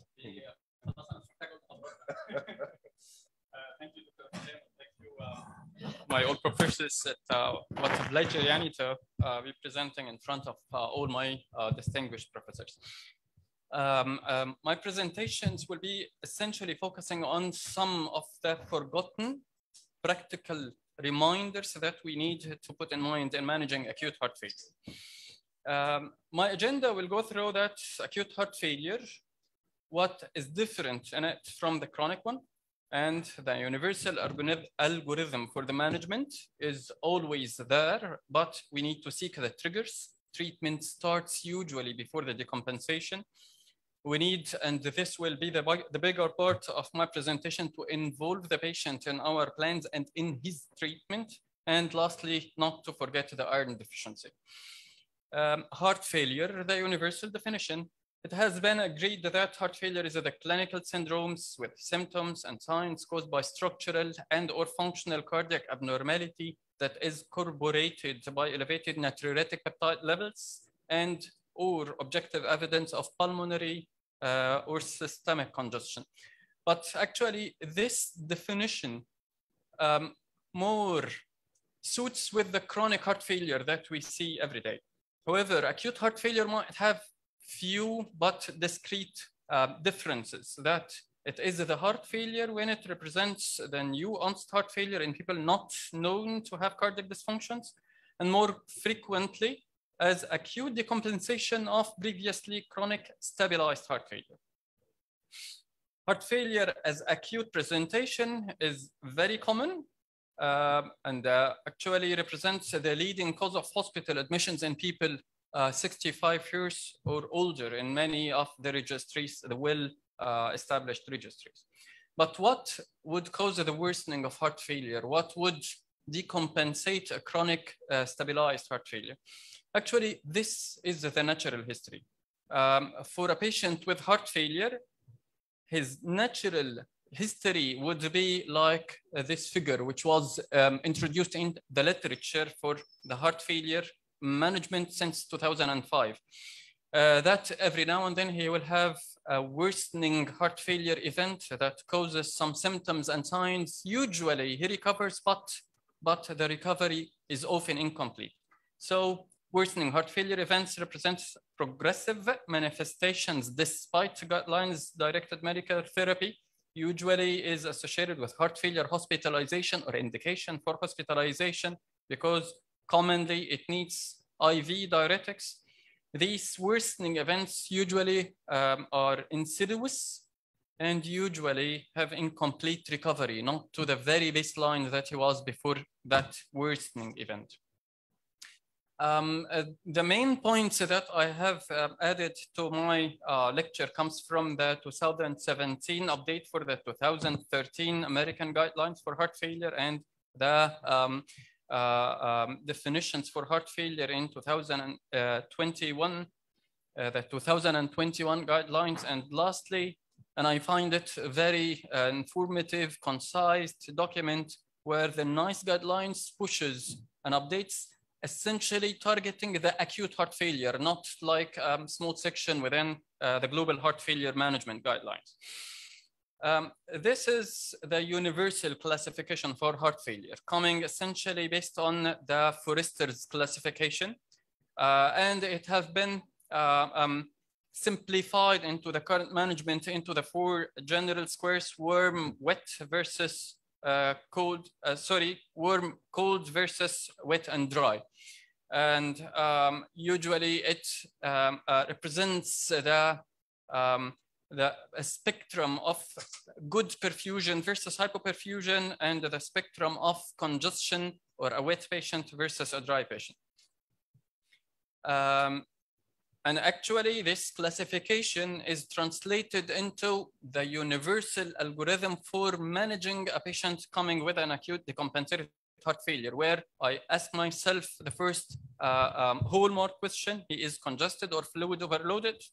What should I do? The next question in the algorithm: is he perfused or hypoperfused? Perfused, I start directly with diuretics. Hypoperfused, this will get the right side of the algorithm.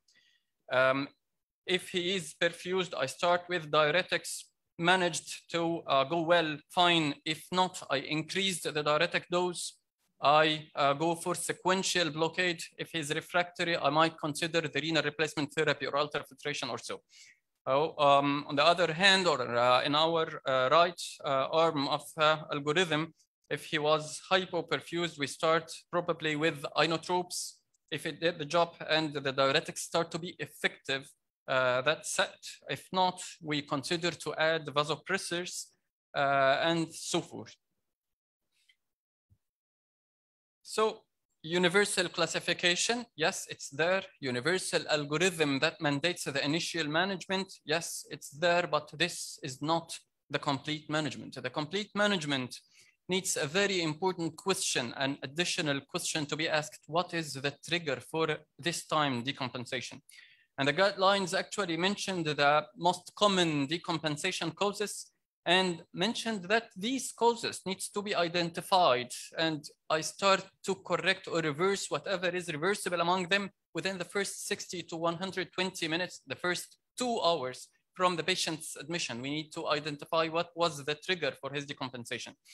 Actually, the CHAMPET have been in the guidelines since 2016, but other common causes that not are listed in this list, while we found them very often and commonly causing scenarios for the dehydration, is in our community that patients are not adherent to their therapies or not adherent diet, essentially the salt restriction, have been receiving non-steroidal chemotherapies, particularly in the COVID era, undergoing or being prepared for surgery, undergoing stress or critical illness, and lastly, acute cerebral insult.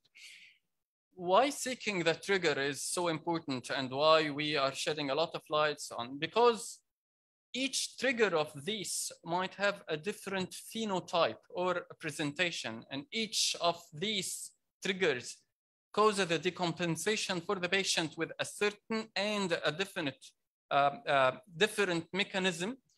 These mechanisms have different hemodynamic profiles, different presentations, and obviously this will be translated into different approaches in managing and treating and correcting these patients. And this will take me to the second important and critical reminder in managing heart failure, that we need to educate our patients and educate ourselves the art of remote monitoring. The remote monitoring for heart failure patients should start with the home, and this should be integrated with the heart failure clinic. Probably there sits a specialist or a young doctor, but he needs to be following, monitoring, either during the visits or remotely from the patient's home, phone calls or telemetries. All these needs to be integrated into up-titrating and modifying his heart failure therapy, which should be the case. This will always be translated into less emergency departments and less hospitalizations. I will go for the coming few slides into the remaining parts of the universal algorithm that inotropes and or vasopressors are not routine in all acute heart failure patients. They should only be considered when the patient is gravely hypoperfused or we have a reversible cardiogenic shock condition. Mechanical assist devices, I would say that we need to change our look into them. We need to think, discuss, and consider them early enough. Not all the patients will reach the condition or the time that we are going to implant the MCS, but all the patients need to be considered for it to know exactly when they will need it bad and should receive it now. The ventilatory support, again, it is not routine for all acute heart failure patients. The non-invasive ventilation like CPAP or non-invasive positive pressure ventilation needs to be started for patients with pulmonary edema, severe dyspnea, and acidemia that are not being compensated appropriately or corrected, and occasionally as adjunct to medical therapy if he is not responding to the simple oxygen supplementation. Invasive ventilation should be when the patient is in respiratory failure, reduced consciousness, and or getting physically exhausted on the non-invasive measures. Ultrafiltration, again, is not routine, but it is spared only for people with acute heart failure who have a confirmed refractory diuretic resistance. The diuretics, again, it's has an algorithm for fine-tuning.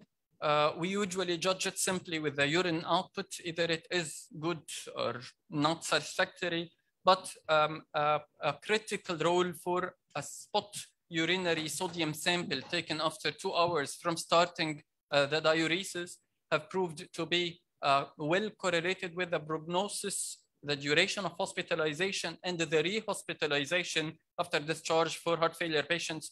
To make these figures simpler, I guess we need to all remember that urinary spot sodium is targeting around 60, while the urinary output volume is targeting around the double of it, 120 milliliters per hour, judged as an average of the first 6 hours from starting the diuresis. Beta blockers. If the patient is in beta blocker, be very resistant to the notion that you stop it. Occasionally, we can reduce it, take it to half, but do not stop it except if the patient is excessively bradycardic, is developing heart block, or is in a frank cardiogenic shock. If it is not, was not able to be continued, you should try to start or restart it during the hospitalization before discharge. Resist the notion of discharging the patient without beta blockers and planning to start it at home. And whenever we started it during the hospital, the patient needs to remain in the hospital for at least 48 hours before judging him stable to be discharged. The bigger part of my lecture is the importance of involving and partnering with the patient in his management of the heart failure. The patient needs to have and will understand that there is a bigger role for him in his management. He needs to have some kind of checklists to look every day, every week, periodically for himself if he is in the green zone where everything is in the utmost and the stable conditions, or in the borderline orange zone where there are many concerns that he has to identify and report in the telemetry or the remote monitoring systems, or he is developing the red flags that probably necessitates a visit or hospitalization.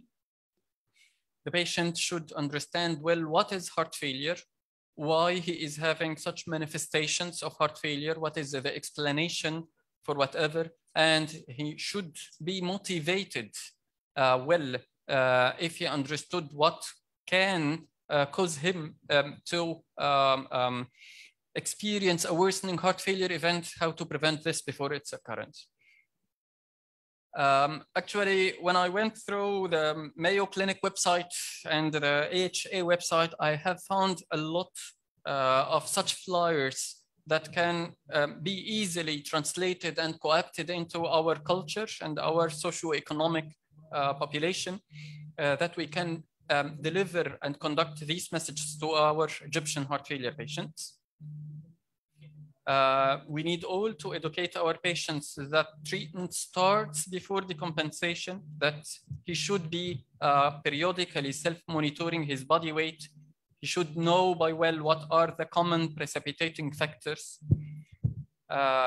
My take-home message at the end of my lecture is the prevention of decompensation is the best remedy. Management starts from home.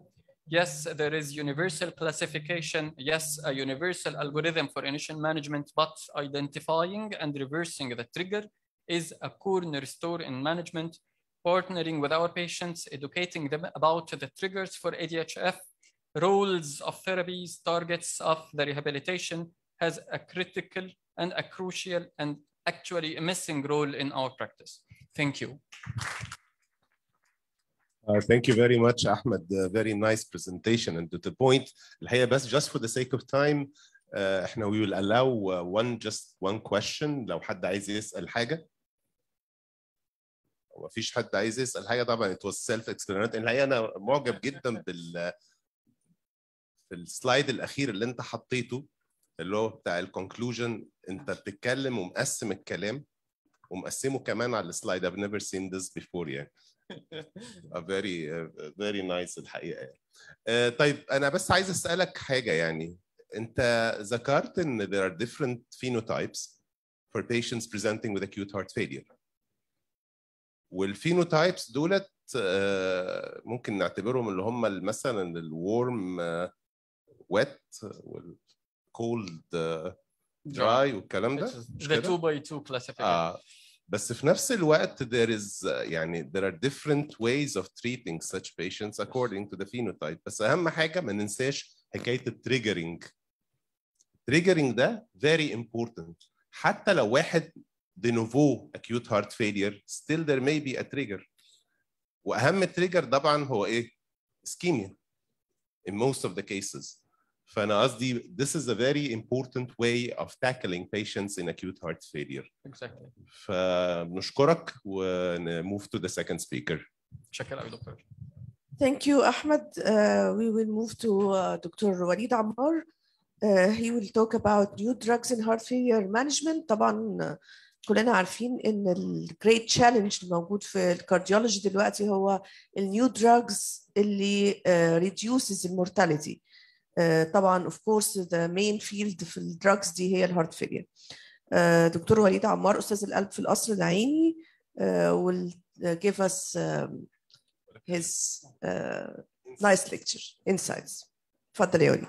بسم الله الرحمن الرحيم. السلام عليكم جميعا. شكرا جزيلا لاختي العزيزه دكتوره عزه all the chairpersons. I would like to congratulate Dr. Abdel Ghani and Dr. Magdi for excellent organization of such a very scientific day. صح زي ما عزه بتقول we are facing a growing pandemic of heart failure.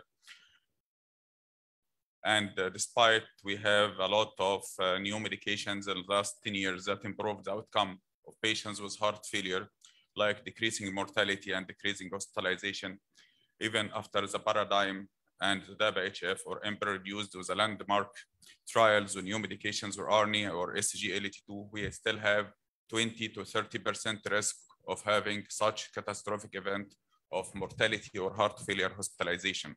So we have a residual risk despite all the pillars of comprehensive heart failure treatment, and such risk is even higher with patients with worsening heart failure that at higher risk of mortality and hospitalization. So we are still looking for new pathways for treating such high-risk patients. And one of these new treatment options is to look for another pathway to treat such patients. One important pathway in heart failure is the nitric oxide cyclic guanyl cyclase cyclic GMP pathway. This is important in physiological system. And in heart failure, we have evidence of oxidative stress and inflammation that cause impairment of endothelial nitric oxide synthesis and the function. Both are affected in heart failure. So we have deficiency of cyclic GMP that may cause myocardial dysfunction and also vascular dysfunction. What about versequat? Versequat is a new molecule that directly and indirectly improve the function of cyclic GMP. It increases the sensitivity of soluble guanylyl cyclase to endogenous nitric oxide, and also directly increases the action of cyclic guanylyl cyclase soluble cyclase on GTP to increase cyclic GMP. So this way, with Versigouat, we hope to have reduction of myocardial stiffness, myocardial thickening, improve remodeling, and prevent fibrosis. And on a vascular level, we have improvement in decreasing arterial constriction and vascular stiffness. Based on this rationale, and patients with worsening heart failure despite guideline-directed medical therapy, those are considered at high risk for heart failure events. Versigouat, which is a novel soluble guanylyl cyclase, may have an improvement in such patients. So the Victoria trial was a large, multi-center, placebo-controlled, double-blinded, randomized trial that recruited patients at high risk. Such patients have heart failure class 2 to 4, when ejection fraction less than 45. All patients should have guideline-based heart failure therapies, established doses over the past 1 week at least. In addition to having this baseline characteristics, should have worsening event in the form of either heart failure hospitalization or need for recent IV diuretic use, in addition to high levels of natriuretic peptides and even higher in the presence of atrial fibrillation. About 5,000 patients were randomized to have Versigouat 10 milligrams oral once daily or placebo on top of standard of care therapy, including all medications, RAS or ARNI, mineralocorticoid antagonist, and beta blockade. After about 3 years follow-up, we have 10% relative risk reduction of the composite endpoints of cardiovascular death or first heart failure hospitalization. Apparently, this relative risk reduction is small, just 10%.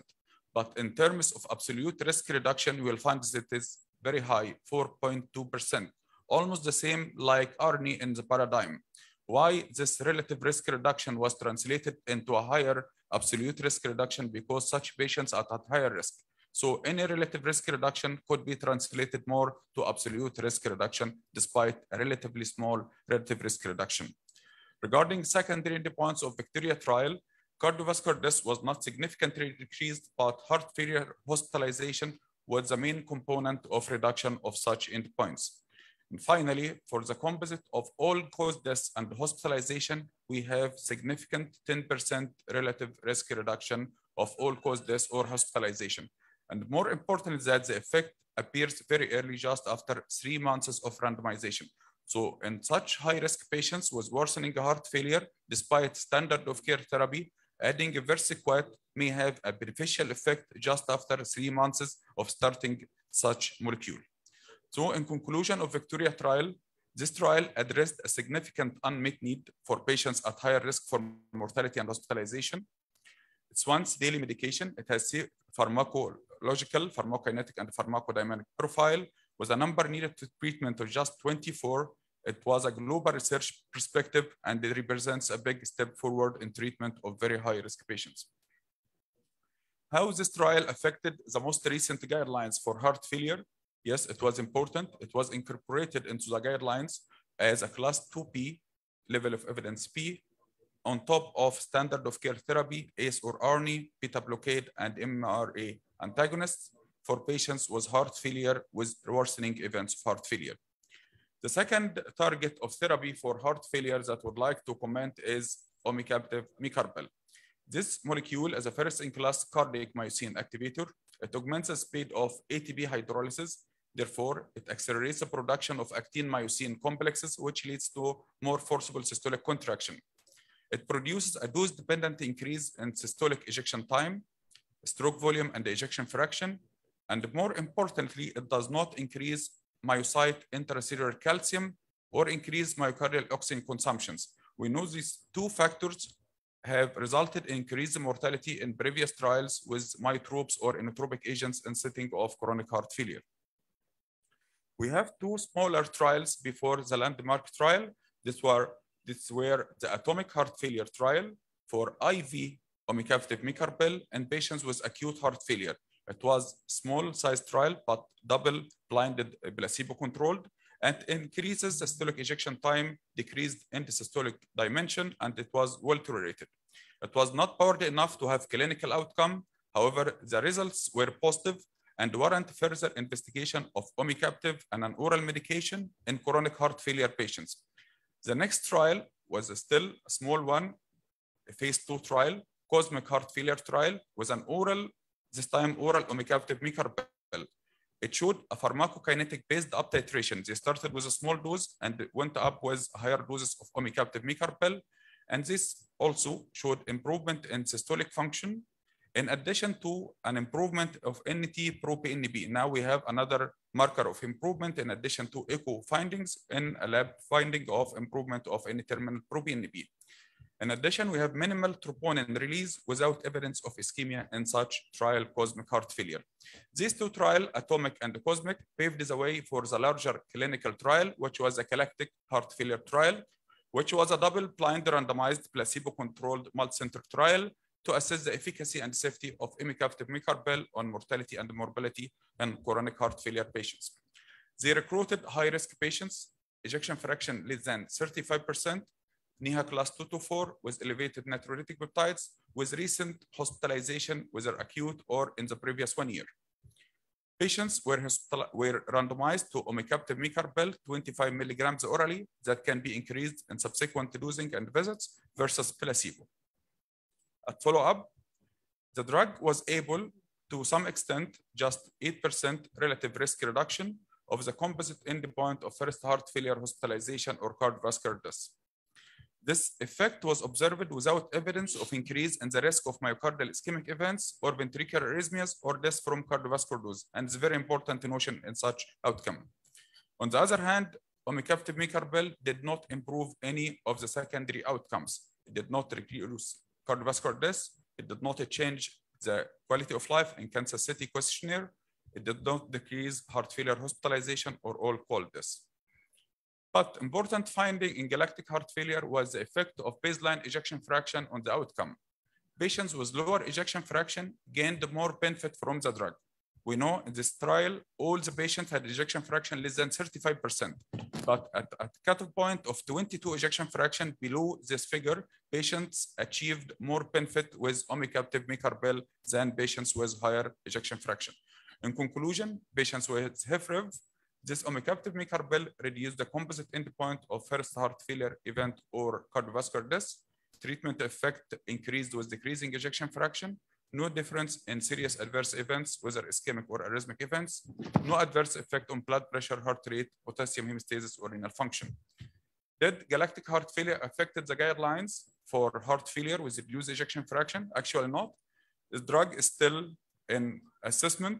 It is not yet FDA approved. It is not licensed for heart failure. However, in the future, it may be able to be considered in addition to standard of therapy for heart failure to reduce the risk of mortality and hospitalization. And thank you very much. Thank you, Walid, for this very elaborative talk. Does anyone have any questions? وليد كالعاده يعني excellent presentation يعني very presentable دايما يعني. انا بس سؤالي بالرغم من الاستادي يعني حلوه جدا بتاعت الفيرسيجوات وكده, why in the guidelines it's just a class 2B indication على عكس الترايل الثانيه اللي انت جبت سيرتها على الارني البارادايم هارت فيلير, it just immediately from one single large scale trial it transferred in the guidelines as a class 1. شكرا دكتور هشام. طبعا هو سؤال صعب يعني, والدكتور مجدي اظن هو اقدر بالرد عليه, انما انا هحاول ارد برضه. طبعا الستادي كاليبر, خلينا نشوف ايه هم البيشنت سبسيتس اللي كان عليهم في الفيكتوريا, وبعدين الماجنتيود اوف ذا ترايل اتسيلف. اوكي تمام.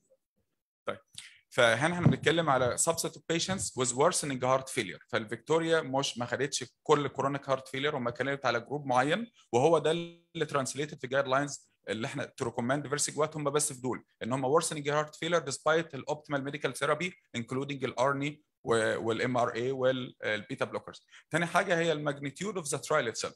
احنا بنتكلم في 5000 patients على لونج على فولو اب انترميديت نوت لونج تيرم فولو اب. فالماجنتيود بارادايم فيرسس فيكتوريا جاستيفاي ريكومنديشنز كلاس 1 فيرسس كلاس 2. اوكي, هو الفيكتوريا بتادرس سبيسيفيك جروب اوف بيشنت زي ما قال الدكتور وليد, اللي هو العيانين اللي هم عندهم worsening heart failure. اوكي, البنفيتس كانت correlated مع الليفل اوف انتي بروني بي، يعني العيانين عندهم very high level of انتي بروني بي الاوتكم was not good، والمورتاليتي بنفيت مش موجوده، mainly reduction في الهوسبيتاليزيشن. فبالتالي عشان الاستادي دي يعني conducted في عيانين very high risk، معظمهم اللي هم الورسنينج وريكارنت هوسبيتاليزيشن وادفانسد هارت فيلير، مفيش مورتاليتي بنفيت، جاست ريدكشن في الهوسبيتاليزيشن.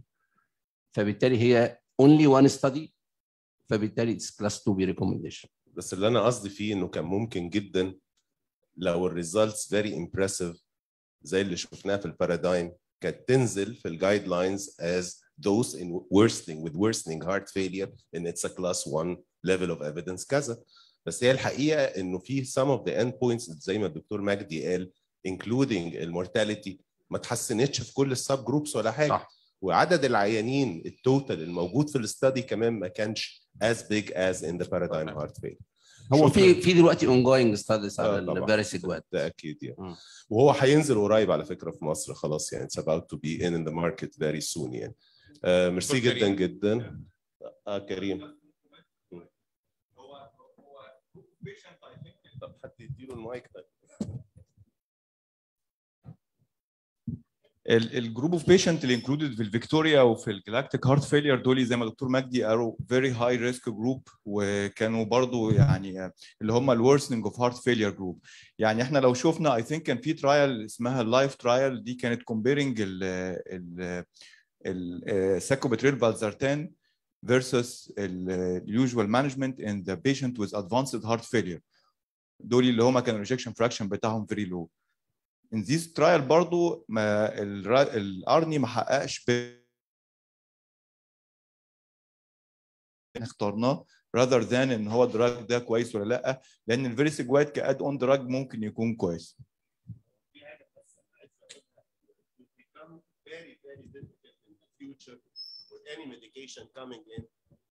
It will become very difficult in the future with any medication coming in انه يحصل على benefits more and more. لانك انت already you're having very good medications coming in significantly reducing the mortality and the morbidity، وبالتالي the additional benefit المتوقع is getting smaller and smaller. وبالتالي it was very intelligent in this study to get the more seriously ill patients who are not actually responding to the usual regimens. بنشكرك جدا يا وليد. اكد على 2 بوينتس اللي حضرتك قلتهم قبل ما امشي هنا، ان الامبروفمنت بدا بعد 3 شهور من randomization which is very important. تاني حاجه ان الابسوليوت ريسك ريدكشن كان the same as the paradigm despite relative risk reduction كان اقل، ان هم هاي الريسك زي ما حضرتك قلت. شكرا يا دكتور. شكرا جزيلا، ميرسي قوي قوي. Our last speaker in this session, Dr. Mohammed Hassan, will speak about management of advanced heart failure. ما بعد الميديكيشنز بقى.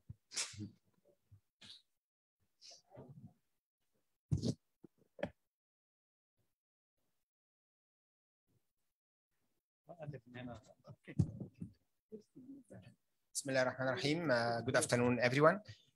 زي ما استاذي دكتور محمد رملي قال ما بعد الميديكيشنز يعني. So we'll focus in my presentation on patients with advanced heart failure. As we all know, heart failure has always been a misery disease with a significantly high mortality, high rate of hospitalization, poor quality of life, and significant economic burden. And unfortunately, many patients progress to a phase of advanced heart failure, what's called stage D or refractory heart failure. And unfortunately, the prevalence of this subgroup of patients is increasing due to a growing number of heart failure patients, due to aging of population, due to better treatment and providing our patients more treatment, so lead to more survival. And this subgroup of patients are increasing. And unfortunately, they have much poorer prognosis. The prognosis of 1 year mortality for those patients reach up to 25 to 75%. But importantly, how can we define advanced heart failure? In order to say that this patient has advanced heart failure, he should fulfill these 4 criteria. First one, the patient has severe or persistent symptoms of heart failure, class 3 or 4, severe cardiac dysfunction, and this could be reduced ejection fraction less than 30%, or isolated RV failure, or significant diastolic dysfunction, persistently high internal pro-BNP, or severe valvular abnormalities, which is not operable. So severely reduced ejection fraction is not required for diagnosis of advanced heart failure, because you could have advanced heart failure, advanced HFpEF, or patient with valve disease with good ejection fraction but has a refractory heart failure. The third criteria, he should have episodes of congestion, either pulmonary or systemic, or episodes of low cardiac output that requiring inotropes or vasopressors, and for severe impairment of exercise capacity or objective evidence like 6-minute walk test less than 300 meters, or doing a cardiopulmonary exercise with low peak exercise oxygen capacity less than 50% of the predicted value. You should have the 4 criteria in order to diagnose advanced heart failure. How to manage these patients? We know that heart transplantation is the gold standard. It offers a very good long-term therapeutic option with significant survival benefit. Actually, the 1-year survival after heart transplant now it's near 90%. The median survival for our patients around 12.5 years. But it's not available for all patients. It's available for only minority of patients. The total number of heart transplants worldwide now does not exceed 3,500. Many patients die on the waiting list. Transplant program is not available in all countries, and still we have contraindications to transplant. That's why this stimulated the need that we need more options like mechanical circulatory support. And we know that the field of VADs have been progressed significantly, starting by first generation, very large pump implanted in the abdomen. And then now we have a 3rd generation with very small centrifugal pump implanted intrapericardially that pump the blood from the ventricle to the aorta, keeping the heart in place. And there is now, according to the INTERMACS registry, the interagency registry of mechanical assisted circulatory support, there is a year-to-year increase in the utility of VAD as in patients with advanced heart failure, mainly for left ventricular support, very small patients for RV support, and small number of total artificial hearts. And the new generations of that significantly improved the survival. Now the 2-year survival reach up to 65%, maybe 70% in clinical practice. And the old generation, the 2-year survival was maximum 23%. Mechanical circulatory support can be used as a bridge to decision. So if the patient has an acute decompensation with severely deteriorating with cardiogenic shock, you can put a short-term mechanical circulatory support in order to see what's the next decision for this patient. Could be as a bridge to transplantation. And nowadays, 40% of patients with transplant actually receive VADs as a bridge to transplantation.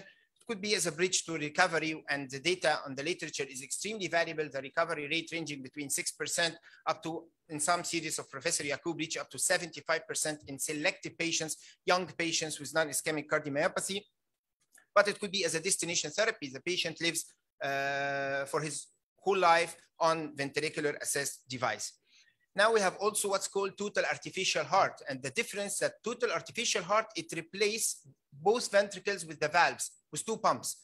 So VADs keep the heart, just put a pump to pump the blood from the ventricle to the aorta, but the artificial heart, you are replacing both ventricles with the valves with 2 pumps. The problem that is a challenge to manage 2 pumps. We know there is a ventricular interdependency. If you unload the ventricle much more, so this will lead to ballooning of the other ventricle. If you overloaded, you unloaded this ventricle, so if one ventricle is ballooned, so it will impair the filling of the other ventricle. So managing this is really difficult. And if you look at the data from the INTERMACS registry, the 1-year survival for those patients is around 65%. So 35% of patients on total artificial heart die after 1 year.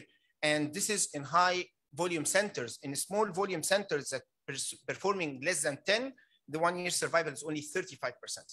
Because most of these patients are keeping you put total artificial heart with patients with biventricular failure, severe right ventricular failure that are not candidates for VADs, and really managing those patients is not easy.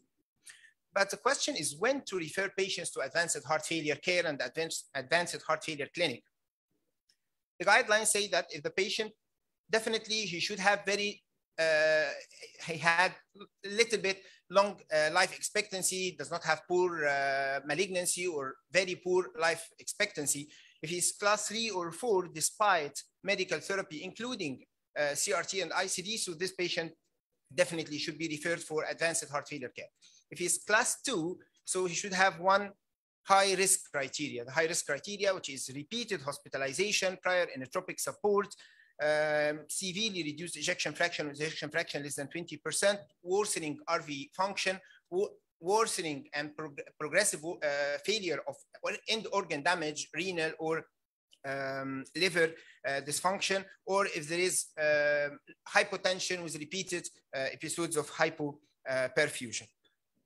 But importantly, that the INTERMACS registry have proposed 7 profiles. There is 7 INTERMACS profiles have been proposed to classify patients who are potential candidates for advanced care or ventricular assist device into 7 profiles.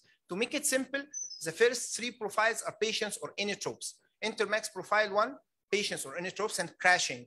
Profile 2, patients on inotropes, but he's progressively deteriorating. Third one, the third profile on inotropes, but is stable. But once you try to withdraw inotropes, the patient collapses and you need to reintroduce the inotropes. But once he's inotropes, he's stable. So the first 3 profiles, patients who are inotropes. The other 4 patients are on regular medications. Profile 4, patients frequent flyer, has history of repeated hospitalization. Actually, every time he's admitted to the hospital. Profile 5, he's good at rest, but he couldn't do any activity. Profile 6, the patients just if he can do some activities, but he feel effort intolerance and he couldn't perform. And profile 7, which is a classic NIHA class 3. What do the guidelines say?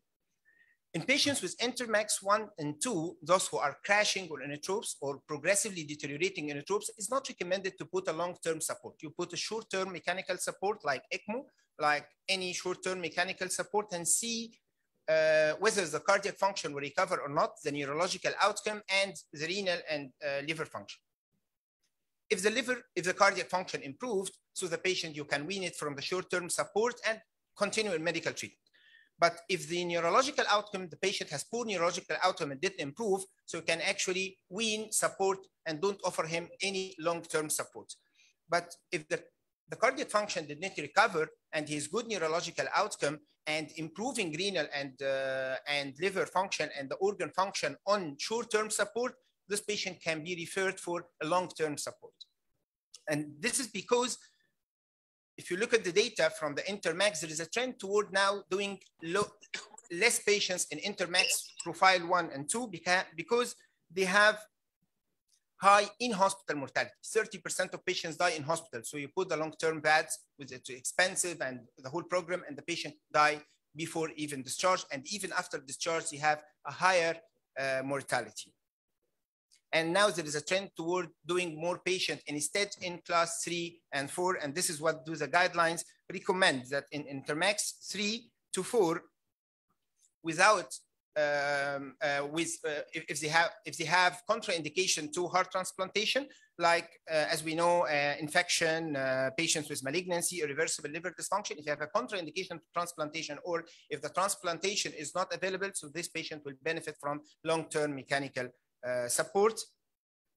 And in INTERMACS 4, more than 4, so patients who are stable in the, as I previously mentioned, if he has some high risk features, so this patient also can be referred for long-term mechanical support as recurrent hospitalization, progressive end organ failure, inability to perform actually cardiopulmonary exercise because of effort intolerance, or if you did the cardiopulmonary exercise, you find the peak exercise oxygen capacity less than 12.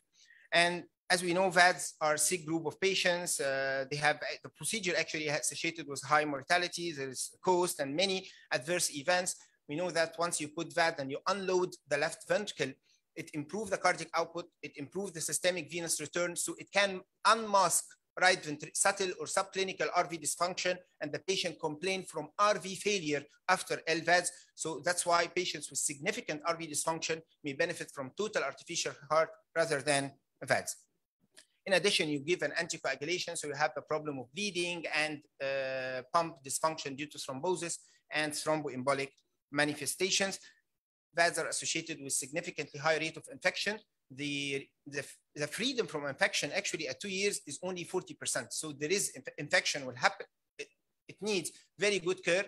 Infection can happen, but importantly, you should early detect it in order to avoid reaching the device and reach to a catastrophic device infection that need explantation and exchanging this pump.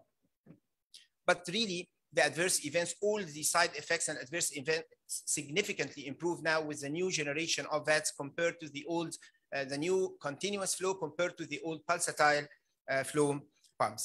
So finally, in patients with advanced heart failure, importantly, we should properly identify and define your patient that he has advanced heart failure. Heart transplantation is the gold standard, but it's not available in our country, and actually, due to donor shortage, it's not available for all patients. Third generation VADs now are a reliable option for those patients that lead to significant improvement in survival. And definitely, till now, the benefits of these VADs outweigh the risk, despite that they have risk and adverse events, but they have a significant survival benefits. We have still the problem of the right ventricle, the RV support. That's why total artificial heart can help.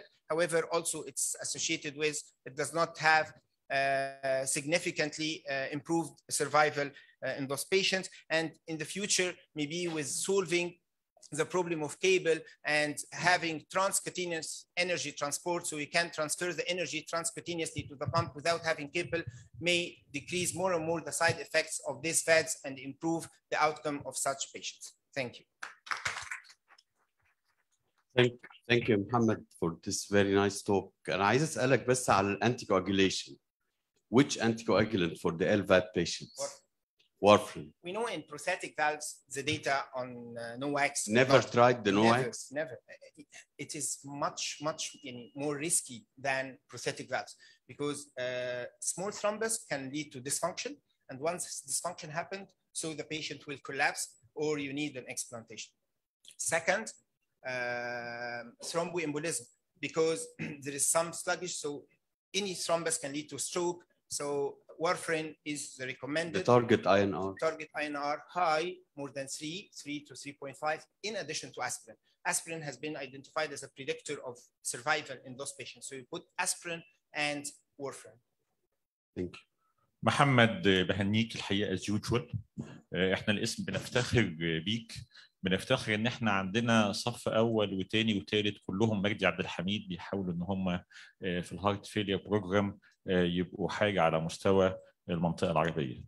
محمد، وانا عارف ان انت في اسوان كنت شاركت كتير في الموضوع ده، هو انت ستيل بتعتقد ان الالفاد هيبقى ليه بوتنشال رول ان ذا فيوتشر مع وجود الساتش مجموعه من الميديكيشنز اللي هي بتقلل الهارت فيلير هوسبيتاليزيشن وبتمبروف السرفايفل، ولا نتجه الهارت ترانسبلانتيشن ونحاول ان احنا كبوليسي للدوله المصريه ان احنا ننفست فيه اكتر؟ ده سؤالي. لا طبعا، لو احنا هنتكلم in our country we need to invest on the pharmacological therapy، لان ده هيحسن ال quality of life والsurvival بكوست اقل. وكمان احنا بنتكلم انه yes these drugs will improve the survival, but some of these patients will progress to a stage of advanced heart failure. VADS, the program is a sophisticated program, but here worldwide it is now many centers of VADs doing VADs as an easy procedure. The outcome is really good even with old patients with comorbidities. Definitely in our country it's better to invest on pharmacological therapy, and the second step is mechanical circulatory. التكلفه ممكن تقول لنا اللي فات بتكلف كام وعملنا كم حاله في اسوان؟ انا عارف ان احنا يعني طبعا انا سبت البروجكت بقالي كذا سنه، لكن هو البامب كانت يعني اتليست مليون، وممكن دلوقتي تبقى مور لان هو البروفيت يس ميبي مور. وهي المشكله مش في البامب بس، لان البيشنتس دول محتاجين فيري جود سبورت بعد كده، سواء كان ان هم ياخدوا الميديكيشنز فيري جود فولو اب. البروجرام نفسه از كوستي، لكن يعني when you come to a patient who has symptoms and poor survival despite of pharmacological therapy، وحقيقة البيشنتس بيعيشوا يعني حياتهم يعني as if he is normal. I'm following actually a dentist and يعني وكيل نيابه and even ممكن ما حدش يعرف هو مركب فات لان there is some new technologies ان هو يكيب بشكل ما يبانش خالص ان هو مركب فات يعني. ف a number of patients, I think they did it more than 40 patients. Survival is really good. The data are comparable to the international standard. But حقيقة الفات بروجرام في أسوان كان limited برضه لليونج patients نتيجة الكوست وكده لليونج patients. حقيقة worldwide no, الفات is available for all young and elderly patients, all patients receiving VAD because the transplant we reach the ceiling. هو مش هيزيد أكتر من كده الترانسبلانت but the VADs can increase بشكل. السرفايفل بينفيت بتاعته comparable بترانسبلانتيشن؟ بقى قريب قوي يعني مثلا 1 year survival بعد transplantation 90%، ال 1 year survival بعد VADs near 80%. ال 5 year survival يعني transplant حوالي 70%. حقيقة برضو يعني بنتكلم ان ال 2 year survival بعد فاتس وصل دلوقتي 70%. هو اكيد اقل شويه من الترانسبلانت بس بدا يتحسن كتير واي ثينك مع نيو تكنولوجيز هيبدا يقرب كتير للترانسبلانت لان احنا عارفين برضو هو الفات عنده مشاكل وادفيرس ايفنتس بس برضو الترانسبلانت في immunosuppressants وبروجرام ولازم اندومايكارديال بايوبسي اتس اولسو اتس بروجرام يعني برضو في many challenges في الفولو اب. Thank you, Mohammed.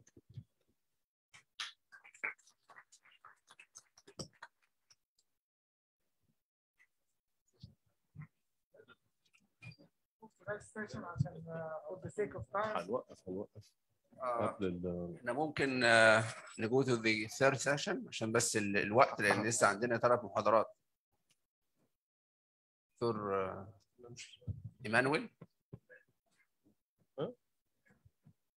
Very interesting lecture by Professor Emmanuel.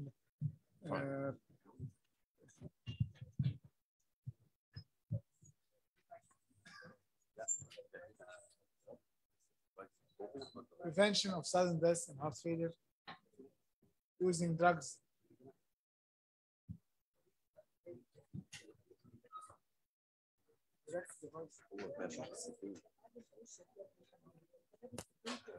مساء الخير. Thank you very much for inviting me to this elegant conference. المحاضرة is preventing sudden death in heart failure, role of pharmacological therapy. What causes sudden death in patients with chronic heart failure? Sudden death characterizes the mode of demise in 30 to 50% of patients with chronic heart failure and a reduced ejection fraction. Occasionally, these events have an identifiable pathophysiological trigger, like a myocardial infarction, a catecholamine surge, or electrolyte imbalance, but in most circumstances, there is no acute precipitating mechanism. Most of the patients who present with sudden death, we can identify a cause, like and sometimes we cannot. Why does this happen? There is a physics concept, the concept of self-organizing criticality and cascading failure. Self-organizing criticality is a property of complex systems in which small events trigger major changes due to subtle interdependencies between elements. However, the stability of the self-organizing process to maintain stability is limited. An example to this is the addition of sand grains to a pile of sand. So the slope increases until it reaches a critical slope, after which an avalanche occurs and the slope decreases again. Once the limit is breached, the extreme interdependence leads to a cascading failure, where the tiny fault of one part immediately triggers the failure of other components. When the first part fails, other elements that would normally compensate for the failed component are unduly stressed. The resulting overload causes these to collapse as well, prompting a rapidly evolving cascade of failure. Slowly progressive processes can and typically do end suddenly in the absence of an acute precipitating event. اللي هي بالعربي كده لو جبنا القشة التي قصمت ظهر البعير. Yes. Self-organizing criticality and cascading failure in the failing ventricle. The process of remodeling is characterized by the slow loss of cardiomyocytes, progressive stretch on the wall of the ventricular chamber, and the gradual accumulation of myocardial fibrosis. The cascade of heart failure remodeling involves activation of endogenous neurohormonal systems, the norepinephrine, angiotensin II, aldosterone, and neprilysin, action potential prolongation, alterations in calcium homeostasis, and abnormal conduction.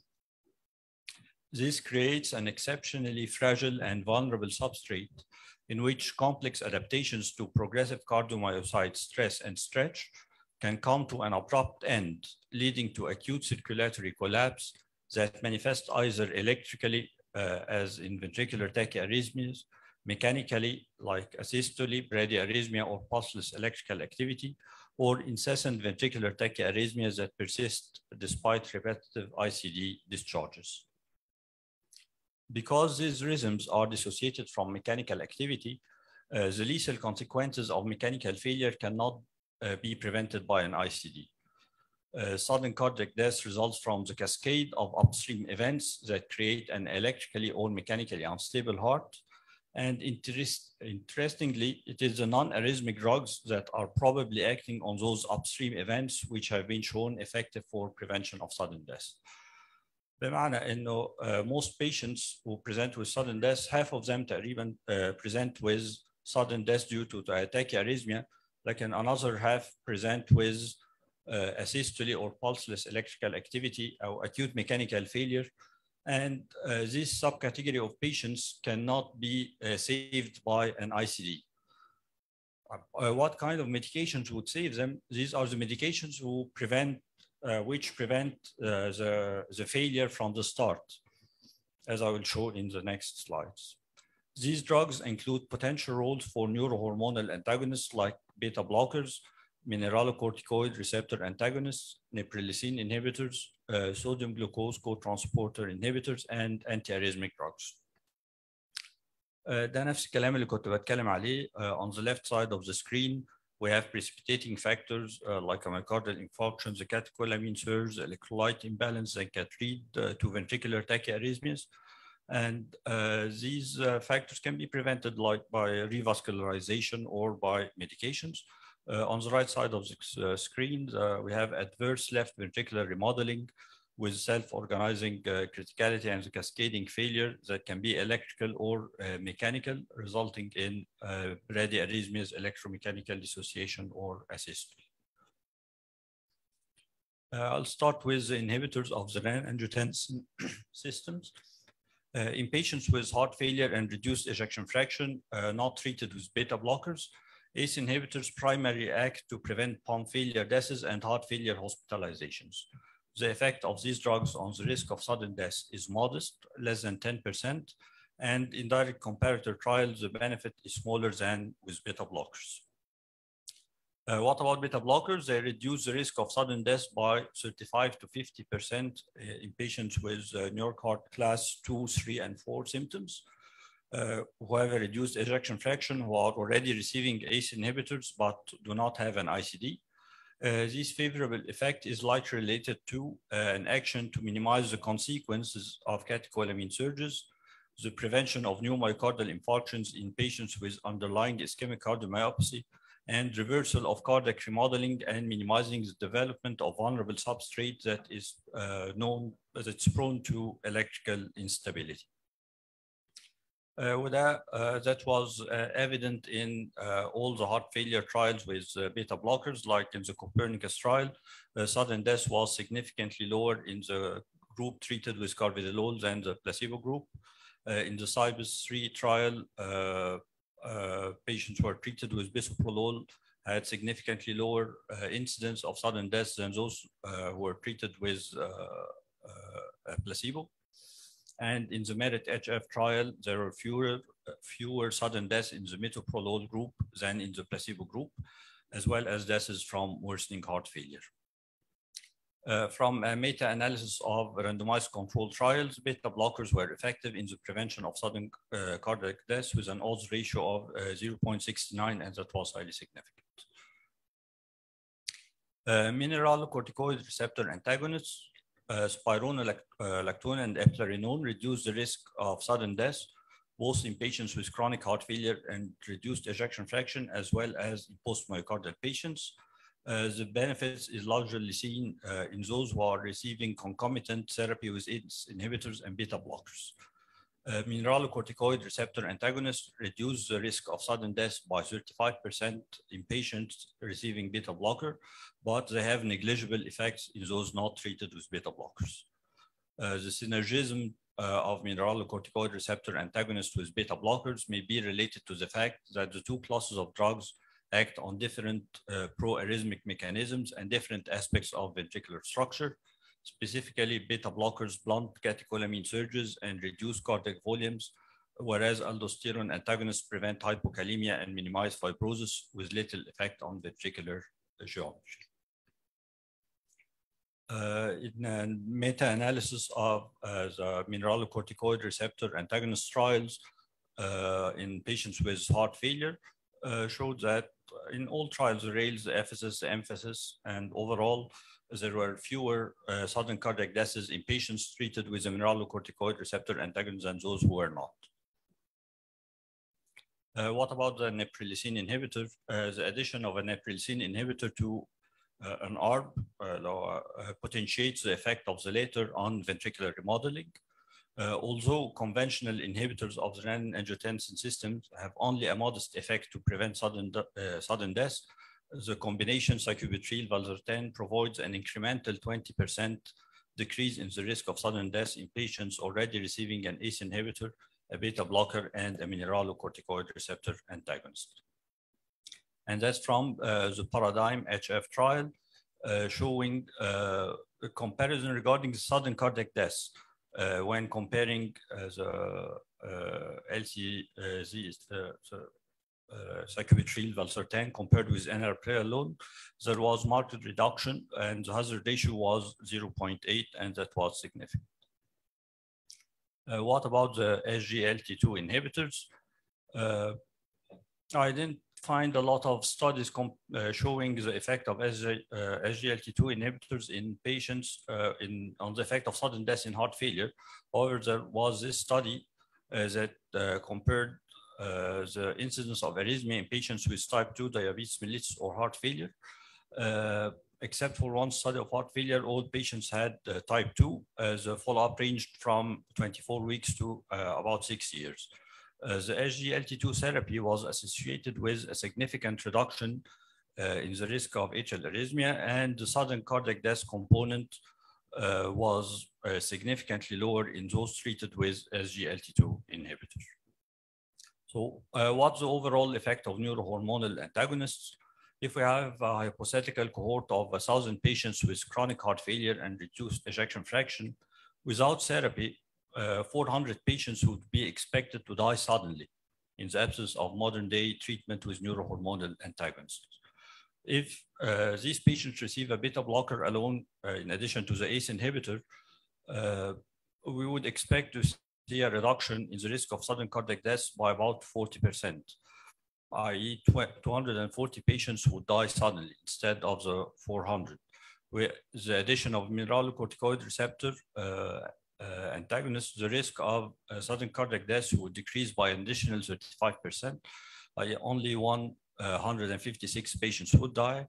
If we add a neprilysin inhibitor, the risk of death would be reduced by an additional 20%, about 125 patients would die.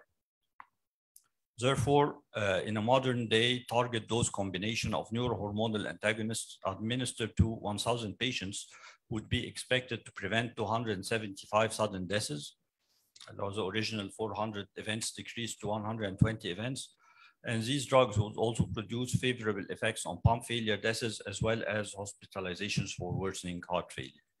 By contrast, the placement of an ICD administered to 1,000 patients would be expected to prevent 240 to 180 deaths, 400 deaths decreased to 120 or 160 events, but without any effect on events related to worsening heart failure. Is there a role for antiarrhythmic agents? Amiodarone is the only antiarrhythmic agent that has shown an effect on mortality, sudden cardiac death to be specific, in patients with heart failure. It reduced the incidence of sudden cardiac death. It reduced cardiovascular death. However, there was a 1.5% absolute risk reduction that did not meet statistical significance. And the possible explanation is that amiodarone toxicity happens in all patients after long-term use, especially the pulmonary and thyroid toxicity. What about other antiarrhythmic drugs? The class 1 antiarrhythmic drugs were studied in the CAST trial, which compared the efficacy of 3 class 1 antiarrhythmic drugs with placebo in post-myocardial infarction patients who have asymptomatic or mildly symptomatic PVCs. And antiarrhythmic drug treatment was associated with an increase in both arrhythmic and non-arrhythmic deaths. In the CAST trial that evaluated antiarrhythmic drug propafenone versus medical therapy in the prevention of sudden death, propafenone was discontinued after an interim analysis showed a 61 higher all-cause mortality rate. So the take-home messages: pharmacological therapy remains the cornerstone in the management of patients with heart failure. The magnitude of cumulative benefit of the combination of neurohormonal antagonists on sudden cardiac death is meaningful and rivals that of an ICD. And ideally, patients should receive all appropriate drug and device treatments used in conjunction with each other. Thank you very much.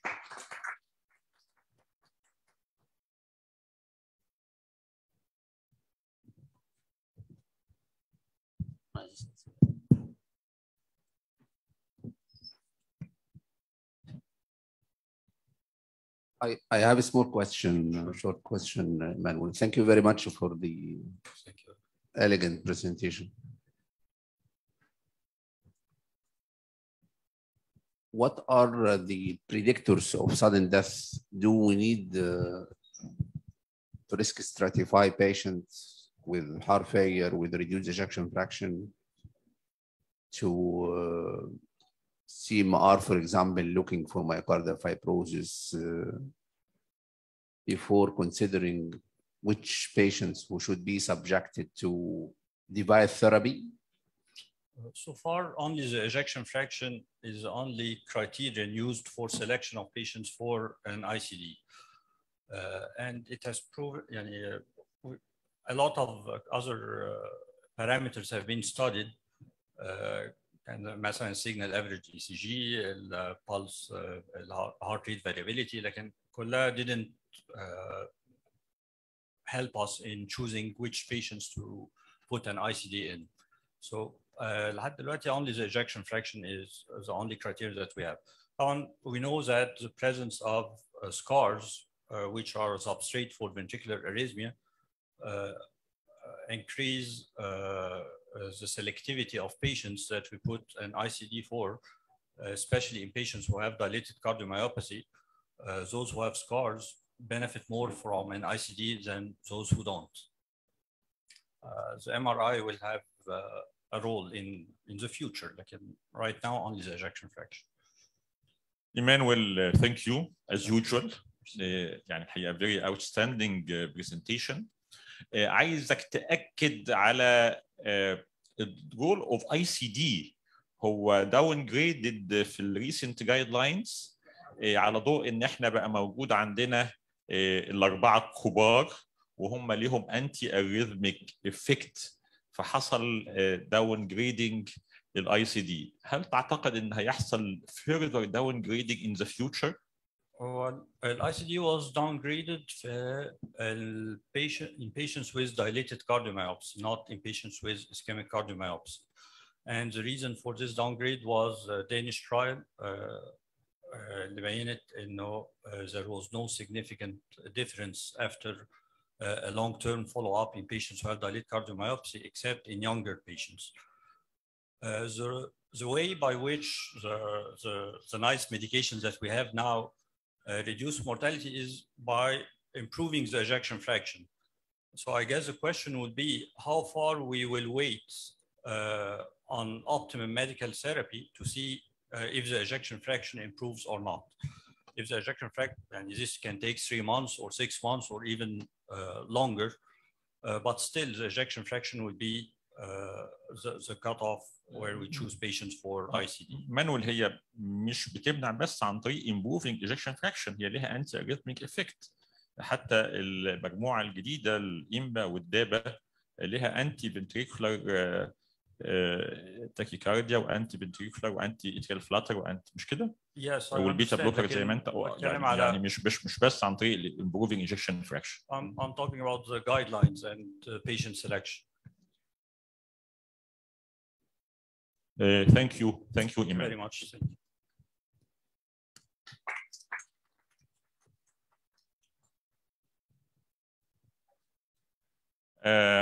أنا عايز أنتهز فرصة إن إحنا كلنا متجمعين النهاردة وأدعو أساتذة الاسم للوقوف بجواري على المنصة. دكتور وفاء، دكتور سامح، دكتور محمد الرملي، دكتور هشام صلاح. إحنا في الأيام اللي فاتت الحقيقة كان في تشالنج كبير جدا للديبارتمنت عندنا. كان عندنا انتخابات صعبة جدا. الانتخابات دي ليها أهمية لأن جمعية القلب المصرية دي من أكبر الجمعيات في الميدل إيست، ومهم قوي إن احنا نبقى ممثلين. بالمناسبة اسم القلب القصر العيني مش من التجمعات الكبيرة، احنا على مستوى مصر احنا اسم صغير لا يقارن بمعهد القلب او بعين شمس او بالتجمعات في الجامعات الاقليميه. ومع ذلك قدرنا ان احنا نحصل على منصبين في وسط ال 15 في وسط جمعيه القلب المصريه. النهارده انا بنتهز الفرصه عشان اكرم اصحاب المنصب دول. انا عايز يعني احيي كمان افراد الاسم بتوعي ان هم وقفوا جنب مرشحينهم. فوجودكم وتكتلنا ورا بعض في ان احنا نطلع ببعض ممثلينا في الجمعيه دول بحاجه مهمه جدا، بيقوي روح الانتماء، ودي اللي احنا حريصين عليها في كل الاجيال. اسمحوا لي كمان ان انا ادعو الدكتوره مروه مشعل نائب مدير مستشفيات جامعه القاهره ممثله عن مستشفى جامعه القاهره انها تنضم الي في حفل التكريم. المكرم الاول استاذ الدكتور مجدي عبد الحميد.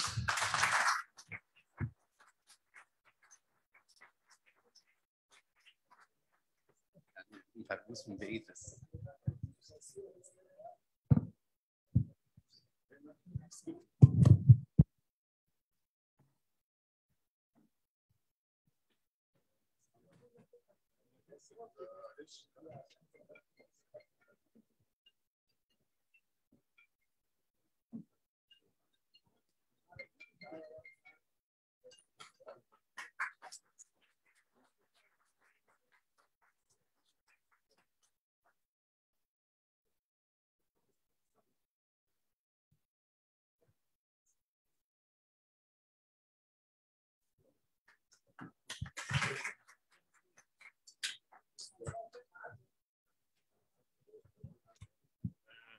المكرم الثاني الاستاذ الدكتور عزة فراج.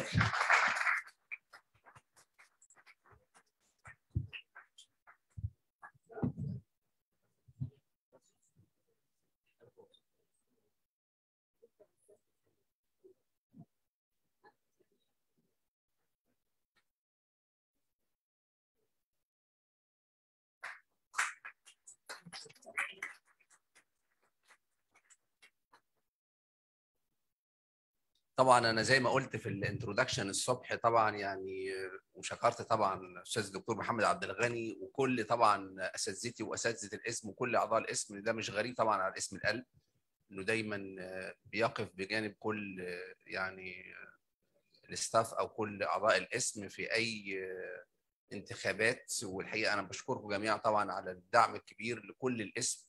وطبعا دكتور محمد عبد الغني وكل الاساتذه كان ليهم دور كبير جدا في الدعوه لوقوف كل اعضاء الاسم في الانتخابات. والحمد لله طبعا احنا اي حد بينجح في الاسم هو عباره عن يعني نجاح لاسم القلب مش نجاح لاشخاص. ان احنا يبقى عندنا 2 ممثلين في جمعيه القلب المصريه في مجلس الاداره دي حاجه نجاح لاسم القلب كله. فالنجاح لينا جميعا. طبعا بشكر حضراتكم النهارده على الحضور وعلى التكريم. الحقيقه الدكتور محمد عمل لنا مفاجاه يعني جميله، وده مش طبعا مش غريب على اخويا وصديقي العزيز دكتور محمد عبد الغني. طبعا الاستاذ الدكتور هشام صلاح والاستاذ الدكتور محمد الرملي والاستاذ الدكتوره وفاء العروسي والاستاذ الدكتوره مروه مشعل والاستاذ الدكتور سامح بخوم. وطبعا بقى المفاجاه الجميله وجود طبعا يعني اختي العزيزه الاستاذ الدكتوره عزه فراج، وبعتبر يعني نجاحها وانضمامها لمجلس اداره جامعه العلوم المصريه يعني اضافه قويه وحاجه يعني كل الناس الحقيقه فرحانه وسعيده بانضمام الدكتوره عزه، لانه عارفين قد ايه الدكتوره عزه طبعا قيمه علميه واضافه لاي مجموعه يعني مجلس اداره جامعه العلوم المصريه. ان شاء الله في ال4 سنين دول هيبقى ليها ان شاء الله كونتريبيوشن كبير زي ما احنا متوقعين للدكتوره عزه دايما. بشكركم شكرا جزيلا. أنا بس طبعا مش هزود كتير على اللي قاله الدكتور مجدي، بس عايزة فعلا أشكركم جميعا، بداية من الدكتور محمد عبد الغني رئيس اسم القلب اللي عمل المفاجأة الحلوة دي، وطبعا كل زملائي. هبتدي يمكن بالدكتور مجدي صاحب الاختيار إن أنا أبقى في المرشحين في الجمعية، ويمكن أنا يمكن أكتر من مرة ترددت لكن في الآخر يعني استسلمت. كوني في الجمعية دلوقتي هو بفضلكم. أنا مش هنسى اللي الدكتور هشام صلاح عمله بعد ما جمع كل الناس وكان متواجد بنفسه في يوم الانتخابات ومن أول اليوم لآخر اليوم تقريبا. كل زمايلي حتى اللي ما قدرش يجي أنا كلمتهم تقريبا واحد واحد. اللي قدر يجي كنت مبسوطه قوي ان هو فعلا ما قصرش، واللي ما قدرش يجي بعد توكيلات انا كلمت تقريبا حتى كل زمايلنا اللي مسافرين ان لازم يبعتوا توكيلات علشان ال5 بتوع الاسم ومعاهم الدكتور هيثم سليمان يكونوا مرشحين منتخبين في المجموعه دي. يمكن بعد الانتخابات ما خلصت ورسيت طبعا الدكتور مجدي محلق، دي مش محتاجه يعني اسئله. يمكن كان الوضع اكتر مع لسه الاول مره او الصغيرين المدرسين والدكتور كريم والدكتور هيثم، لكن اللي اقصده ان احنا عايزين بس نريالايز ان تجمعنا بيفرق كتير قوي، وان لما الناس تهتم ان يبقى ليها ممثل في مكان دي حاجة حلوة قوي. آخر حاجة خالص أنا عايزة أشكر زملائي اللي أنا بحب الكل الحمد لله، بس اللي فعلا كان حريص جدا رغم شغله ورغم مسؤولياته إن يجي الدكتورة مروة مشعل. أنا عارفة قد إيه هي مشغولة في اللي هي فيه لكن كانت حريصة إنها تبقى موجودة. الدكتورة داليا رميسي كانت واقفة معايا تقريبا من الساعة 11 لحد الساعة 4 متواجدة تقول للناس القصر العيني موجود وانتخبوا الناس. حابه قوي اشكر كل الدكتوره نهى كانت موجوده برضو من اول يوم، كانت جايه مع بنتها. فيعني اقصد ان احنا لو حسينا بمسؤوليه صغيره ان وجودنا مهم في جمعيه القلب احنا هننجح، وبدل ما هنبقى 2 هنبقى 4 وممكن نبقى اكتر كمان. شكرا جزيلا. أنا طبعا عايز أبارك لدكتور مجدي ودكتورة عزة على النجاح الرائع، والحقيقة أهم حاجة عندي هي الروح الحلوة الموجودة. الحقيقة إحنا دخل من الاسم 6 ووفق منهم 2، وأنا شايف حتى ال4 الفاضلين وفقوا برضو. ليه؟ لأن هم الحقيقة برضو الروح الجميلة اللي بينشروها والقيمة الجميلة اللي هم ضايفينها برضو حاجة في منتهى الجمال. أنا بحب أحيي الاسم كله على وقوفه مع أعضاء الاسم اللي داخلين في الانتخابات المرة اللي فاتت، وبشكر دكتور محمد على اللفتة الظريفة دي. الحقيقة هم كلمني من يومين وقال لي إن أنا يعني عايزني أبقى متواجد عشان التكريم. الحقيقة اتبسطت جدا وأنا بشكرك كمان مرة. شكرا جزيلا. أنا عايز كمان أحيي الحقيقة المهندس طارق زوج دكتور عزة فراج. المهندس طارق الحقيقة هو طبعا واقف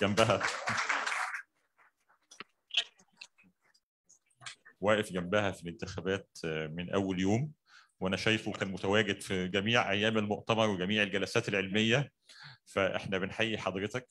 كمان المهندس طارق الحقيقة تطوع مشكورا إن هو هيتولى تجهيز وحدة الموجات فوق الصوتية اللي هي اسمها حاليا فوكس. الوحده دي ان شاء الله هنستلمها وهنفتتحها بعد العيد، وهتبقى نقله كبيره جدا. كل النون انفيزيف لاب بتاعنا هيبقى على احلى مستوى بعد ما المهندس طارق استلمه. شكرا جدا. شكرا. ناوي هنستأنف بقى الجلسات بتاعتنا. ادعو الاخ العزيز الاستاذ الدكتور احمد ضماطي، احد المحاضرين العمالقه في المنطقه بتاعتنا. دكتور احمد، احنا كلنا اذان صاغيه لمحاضرتك، اهلا بيك.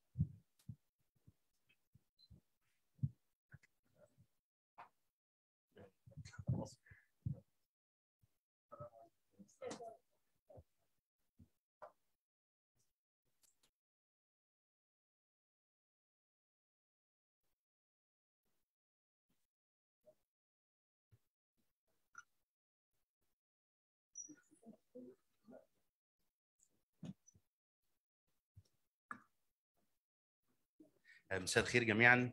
ألف مبروك لأساتذتنا الأعزاء، وأنا سعيد إن أنا أبقى مشارك في يوم العلمي للاسم، وإن شاء الله هكلم حضراتكم النهاردة على prevention of sudden cardiac death in heart failure patients, particularly about device therapy.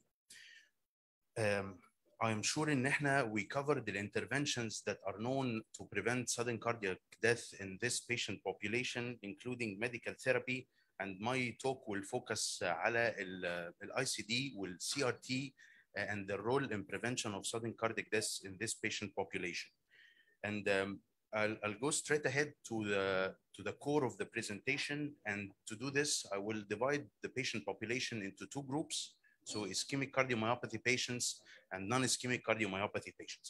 And talking about ischemic cardiomyopathy patients, we will talk about where are we in terms of the guidelines, and how did we get here, and where are we heading. So in terms of the guidelines, there is sort of a consensus between the American and the European guidelines in terms of the indications of ICD in patients with heart failure. So those patients who are indicated are patients with NYHA class 1 with an ejection fraction that is less than 30, those patients with an NYHA class 2 or 3 with an ejection fraction less than 35, and those patients who are having an ejection fraction that is less than 40, but they get non-sustained VT, and you manage somehow to get them to the EP lab and get a sustained monomorphic ventricular tachycardia. So these are the three main populations that qualifies with a class 1 indication for an ICD. So the studies that paved the road for these recommendations are important time-honored studies, the MEDIT-1, the MUST, and the MEDIT-2 trials. And despite the fact that they are old studies, they are very important. We need to remind each other with that every now and then. So the MEDIT study was targeting patients with an impaired ejection fraction post-MI who had some markers of arrhythmogenicity. So they had frequent PVCs or they had non-sustained VT. And those patients were subject to an EP study, and whenever the EP study was non-suppressible with antiarrhythmic drugs, they were randomized to defibrillators versus no defibrillators, so conventional drug therapy. And in this patient population, we ended up with a relative risk reduction of overall mortality in the limb who had defibrillators. A similar study, yet a bit different in the design, is the MUST study. It was originally randomized to sort out whether patients who get induced VT in the EP lab that is suppressed with medications, are they better off with this medication or are they better off without a medication? And although the primary endpoint was non-significant, but the patients who had VT that was inducible and was not suppressed by antiarrhythmic medications ended up receiving an ICD. And the important observation in this study was that these patients are the only patients who did well in terms of overall mortality. So they had significant reduction in the overall mortality. The last stage that paved this road was the MEDIT-2 study. The MEDIT-2 study was unique because of the fact that it did not care about whether there is a marker of arrhythmogeneity or not. So all patients who had an impaired ejection fraction post-MI after a certain duration of time, which was 40 days, were randomized to either conventional therapy or a defibrillator. And it turned out that these patients as well did better in terms of mortality. So these are the 3 studies that showed a relative risk reduction with defibrillator of 54% of overall mortality in the MEDIT, 51% in the MUST, and 31% in the MEDIT-2. And this led to the current guidelines, which recommend implanting ICD for all patients with impaired ejection fraction who are post-MI. So where are we heading? The current dogma is that we do not put ICDs early on in the course of coronary artery disease. So if a patient gets a myocardial infarction or had a revascularization done, you need to wait 40 days post-MI or 3 months post-revascularization to have a benefit from an ICD. And that was based on studies like the Dynamite studies and the Cabbage Patch study. In this study, the DABA study, we looked at implanting ICD a little bit early on in the course of the disease. So post-MI patients, 30 to 60 days post-MI. But these patients had to be high-risk patients. So they are either patients presenting with extensive anterior myocardial infarction, cardiogenic shock, or a high KELIP class. And when the ICDs were put early on in the course of the disease in this group of patients, they had a decrease in the all-cause mortality at 3 years. So instead of 35% in the conventional therapy group, they had 24% mortality in the defibrillator group. So that tells you that down the road, the dogma of not implanting our ICD in the high-risk category patients early on post-MI might change in the near future. How about non-ischemic cardiomyopathy? Where are we? How did we reach here? And where are we heading? So the dogma is pretty much ICD is indicated for non-ischemic cardiomyopathy patients as it is for ischemic cardiomyopathy patients. So whenever a patient has an NYH class of 2 or 3 and an impaired ejection fraction that is less than 35%, and on guideline recommended medical therapy, he still qualifies for an ICD. So how did we get here? So many studies, including the CARE-HF study, the companion study, but an important seminal study was the SCUD-HIFT study. So the SCUD-HIFT study enrolled about 2,500 patients or so.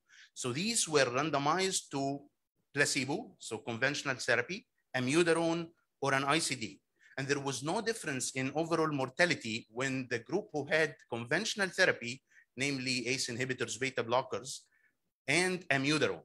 But there was a significant mortality reduction when we looked at patients who had an ICD implantation. So this tells you that people with non-ischemic cardiomyopathy would benefit as well from an ICD as ischemic cardiomyopathy. So is this dogma going to change? So there are certain data that was published in the last few years that challenges this paradigm. So the important study is the Danish study. So in the Danish study, this was a group of patients who were randomized to a control therapy, so conventional therapy, and an ICD. But those patients, most of them would have a CRT as well on board. And it was found that the ICD did not add much of a benefit in the overall analysis, which was the primary endpoint in terms of mortality reduction and heart failure hospitalization. So this is one study that might change the current dogma. In this meta-analysis as well, that studies several studies, some of them were CRT patients, some of them were not. If we have a close look at the overall analysis of this mortality, we find that the relative risk reduction was 0.74 and the confidence interval crossed the moiety with no statistical significance, indicating that this meta-analysis does not favor the implantation of a CRT defibrillator over in patients who have a CRT pacemaker on their own. So in the overall population, putting an ICD in the patients who have a CRT implant on board who is non-ischemic might not add an extra benefit in terms of prevention of sudden cardiac death. There was an important question before I started. Is there a change for the guidelines in terms with of the new medications, namely the sacubitril valsartan and the empagliflozin and so forth?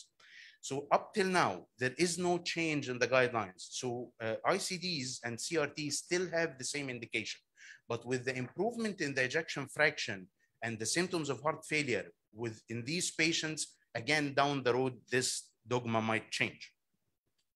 So where should we be heading?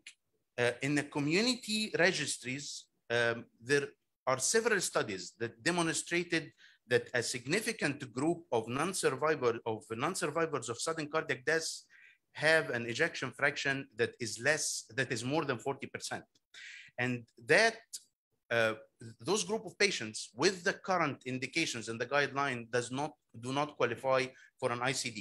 So having an ejection fraction as the sole marker of risk of sudden cardiac death is not good enough. So you might be skipping patients who will die suddenly and you do not put ICD for them.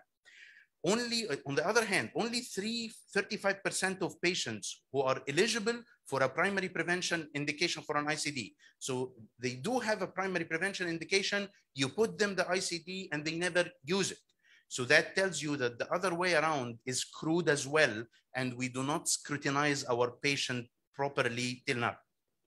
Considering these limitations, we need to look at more risk markers for the prediction of sudden cardiac death to improve the patient selection, to be able to sort out the patient who will really benefit regardless his ejection fraction. So the take-home messages of this presentation is that the standard of care right now remains to be that an ICD is indicated for symptomatic patients with an impaired ejection fraction, regardless the etiology. Recent data suggest that earlier implantation in ischemic cardiomyopathy patients may be beneficial. Among CRT patients in the non-ischemic population, recent data suggest that there is a less added survival benefit, except in a small group of patients, sub-analysis, who were the younger patients. So these patients might not benefit from an add-on ICD to the already implanted CRT. We need to look for accurate risk markers for the prediction of sudden cardiac death to improve patient selection and to be able to put the prophylactic ICD in the patients who will need it. And with that, I conclude. Thank you so much.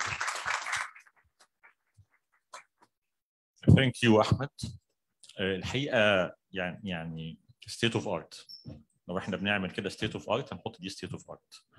أنا سؤالي ليك ال current practice in Egypt. Definitely we are not following the guidelines. عندنا financial barrier. أنا مش هقدر أوفر ICD للعيانين اللي indicated according to guidelines. هل نعمل our local guidelines in Egypt؟ هل احنا عندنا داتا ان احنا نعمل كده؟ انت رايك ايه؟ ايه اللي بيحصل فعلا هنا في مصر؟ شكرا دكتور محمد، السؤال المهم قوي. هو احنا خلينا نفصل ما بين private practice و public practice.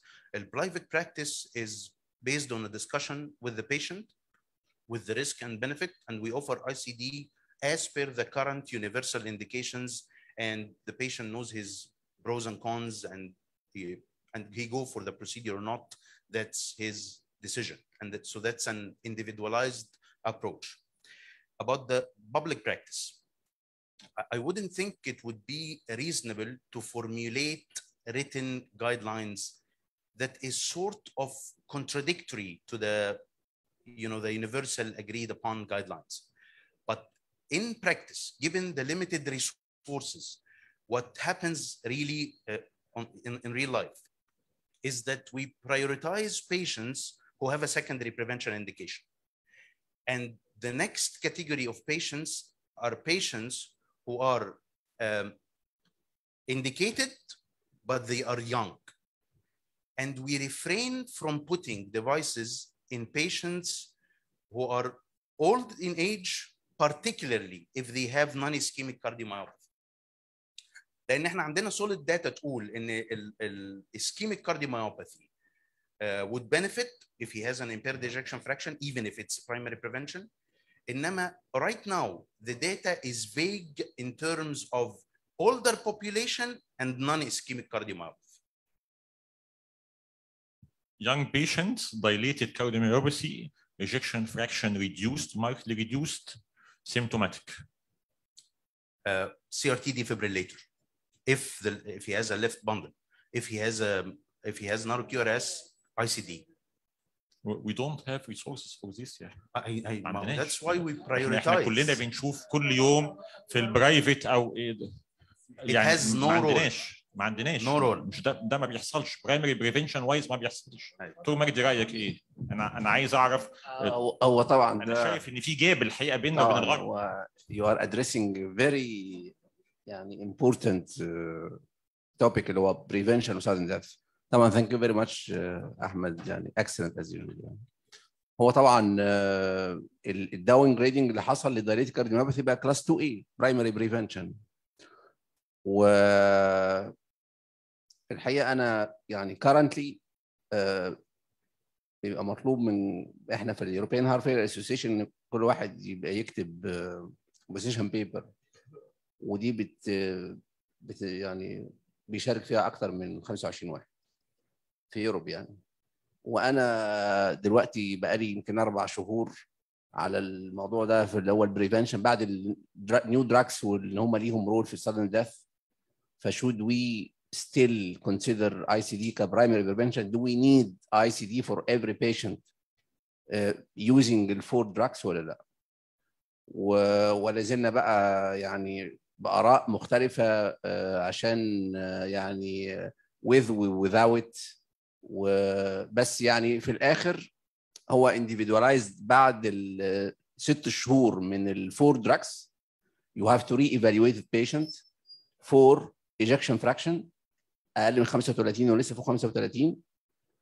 age اليونج طبعا هيبقى priority.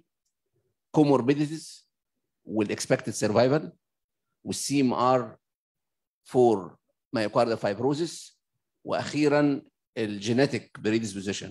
دول هيبقى ليهم البرايورتيز فور امبلانتنج sudden death لو الايجكشن فراكشن ستيل اقل من 35. لو الايجكشن فراكشن بقى فوق 35 no role for primary prevention. non ischemic انا بتكلم عن non ischemic. اوكي ischemic طبعا another issue. class 1A.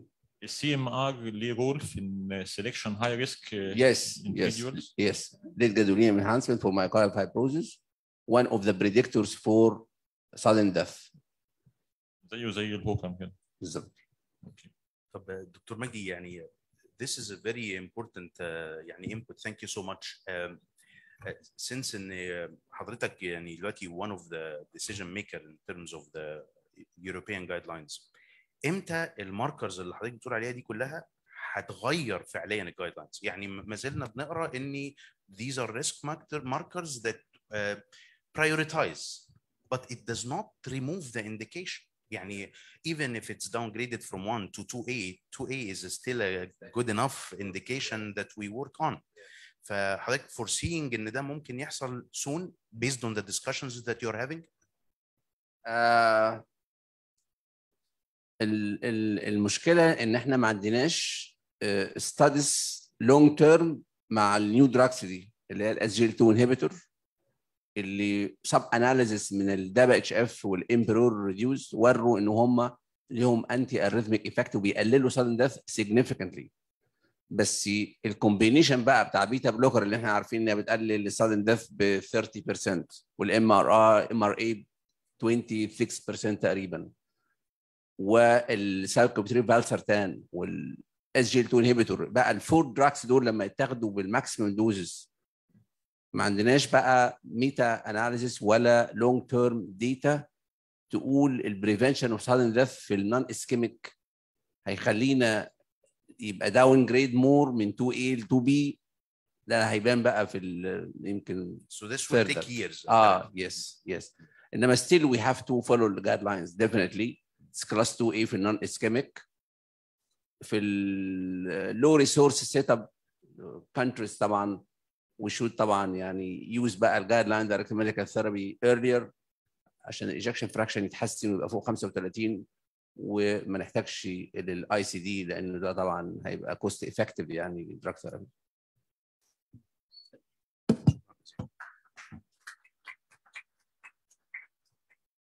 الحقيقة in time we are about to finish this lovely scientific meeting. Let me call my colleagues, chairpersons of session 4, Doctors Ahmed Adel, Dalia Ramisi, Rada Sayed, Marwa Mashal, Rida Diab, Rihab Darwish, Sameh Al-Affas.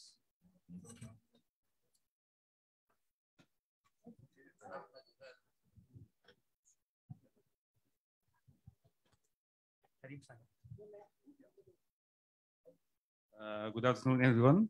I'd like to introduce my dear Professor Dr. Karim Saeed, who will talk about new target in management of heart failure with reduced ejection fraction. Dr. Karim.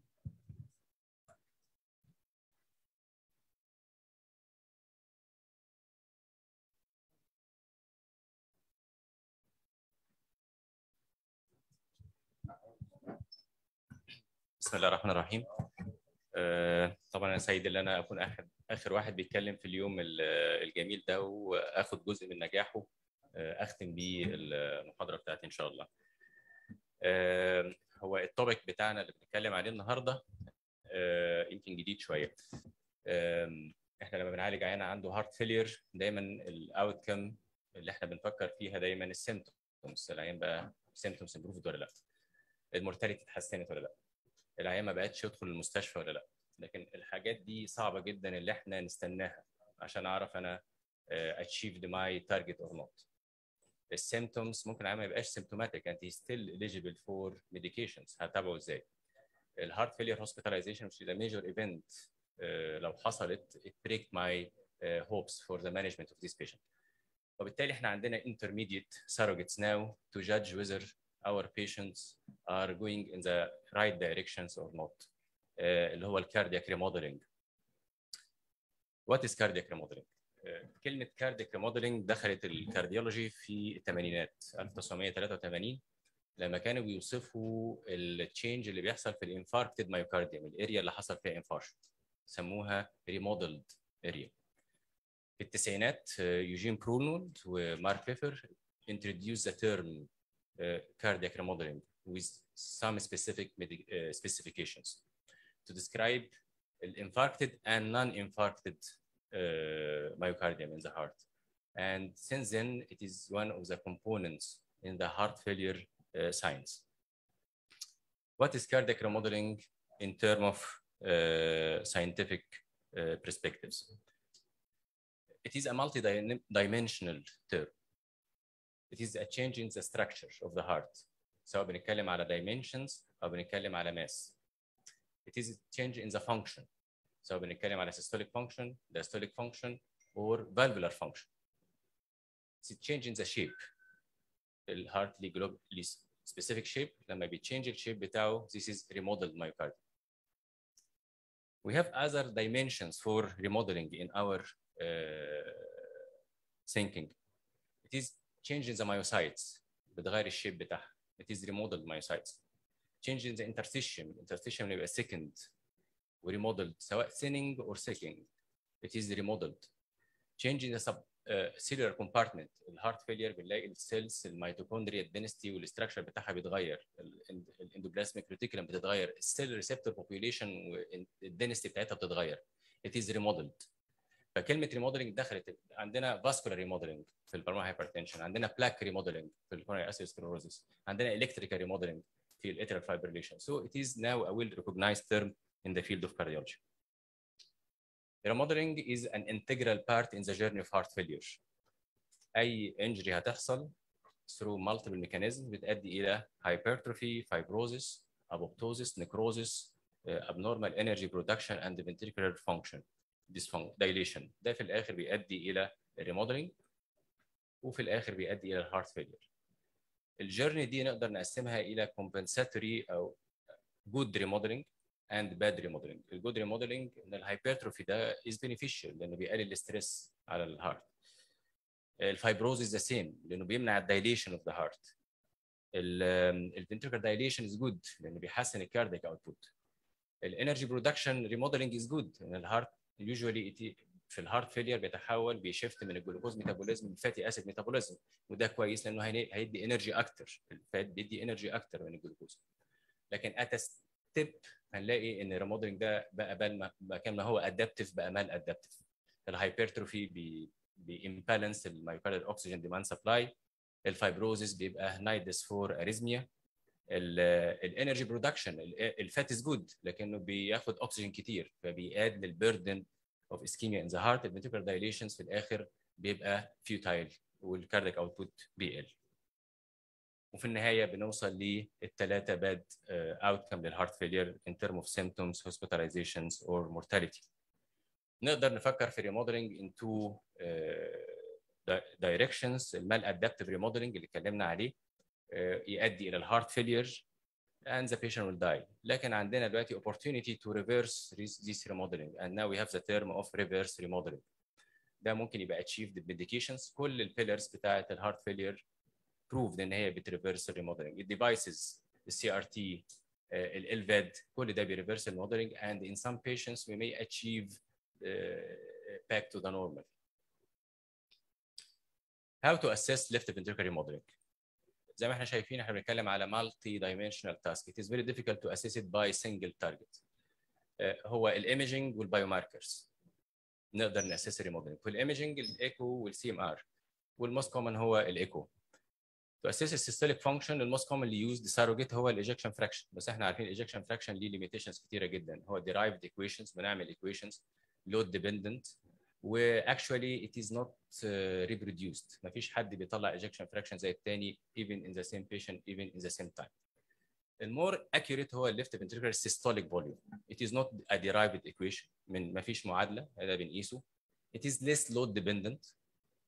الاستاديز بينت ان هو مور accurate عن الايجكشن فراكشن بالذات لما الايجكشن فراكشن يكون واطي. وعشان كده دلوقتي بنبص في الجايد لاينز لما نتكلم على الفالفولار indications for surgery بنلاقي الانسيستوليك فوليوم ودايمنشنز دايما مع الايجكشن فراكشن في الاورتيك ريجيرج وفي المايتال ريجيرج.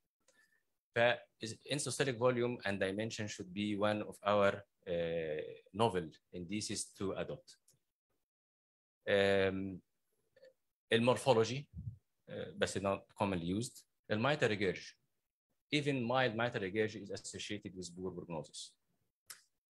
And E over A prime ratio as a marker for a load over the left ventricle. احنا ليه مهتمين بالريموديلنج؟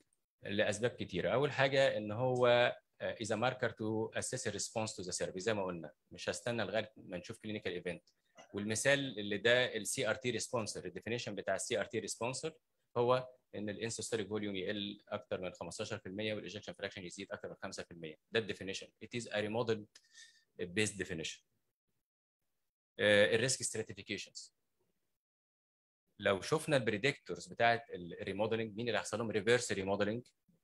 الفيميل اللايكليهود اكتر انهم هيحصل لهم ريفرس ريموديلنج. الاسكيميك ايتيولوجي لانهم عندهم النون اسكيميك ايتيولوجي لان عندهم تشانس in absence of fibrosis related to the ischemia. ان الهارت فيلير يبقى of short duration likelihood of reverse remodeling is high. الايجكشن فراكشن هنا ده ماركر في remodeling. كل ما الايجكشن فراكشن كان واطي كل ما اللايكليهود ان العيان يتحسن in term of absolute change اكتر. لو عيان ببتدي ايجكشن فراكشن 40 صعب اوصل ل 45 50 لكن لما ببتدي ب 20 عيانين كتير جدا بيوصلوا لل 30 والمور ذان 30. والبايوماركرز فهو it is a good tool for risk stratifications. It is a good point for research.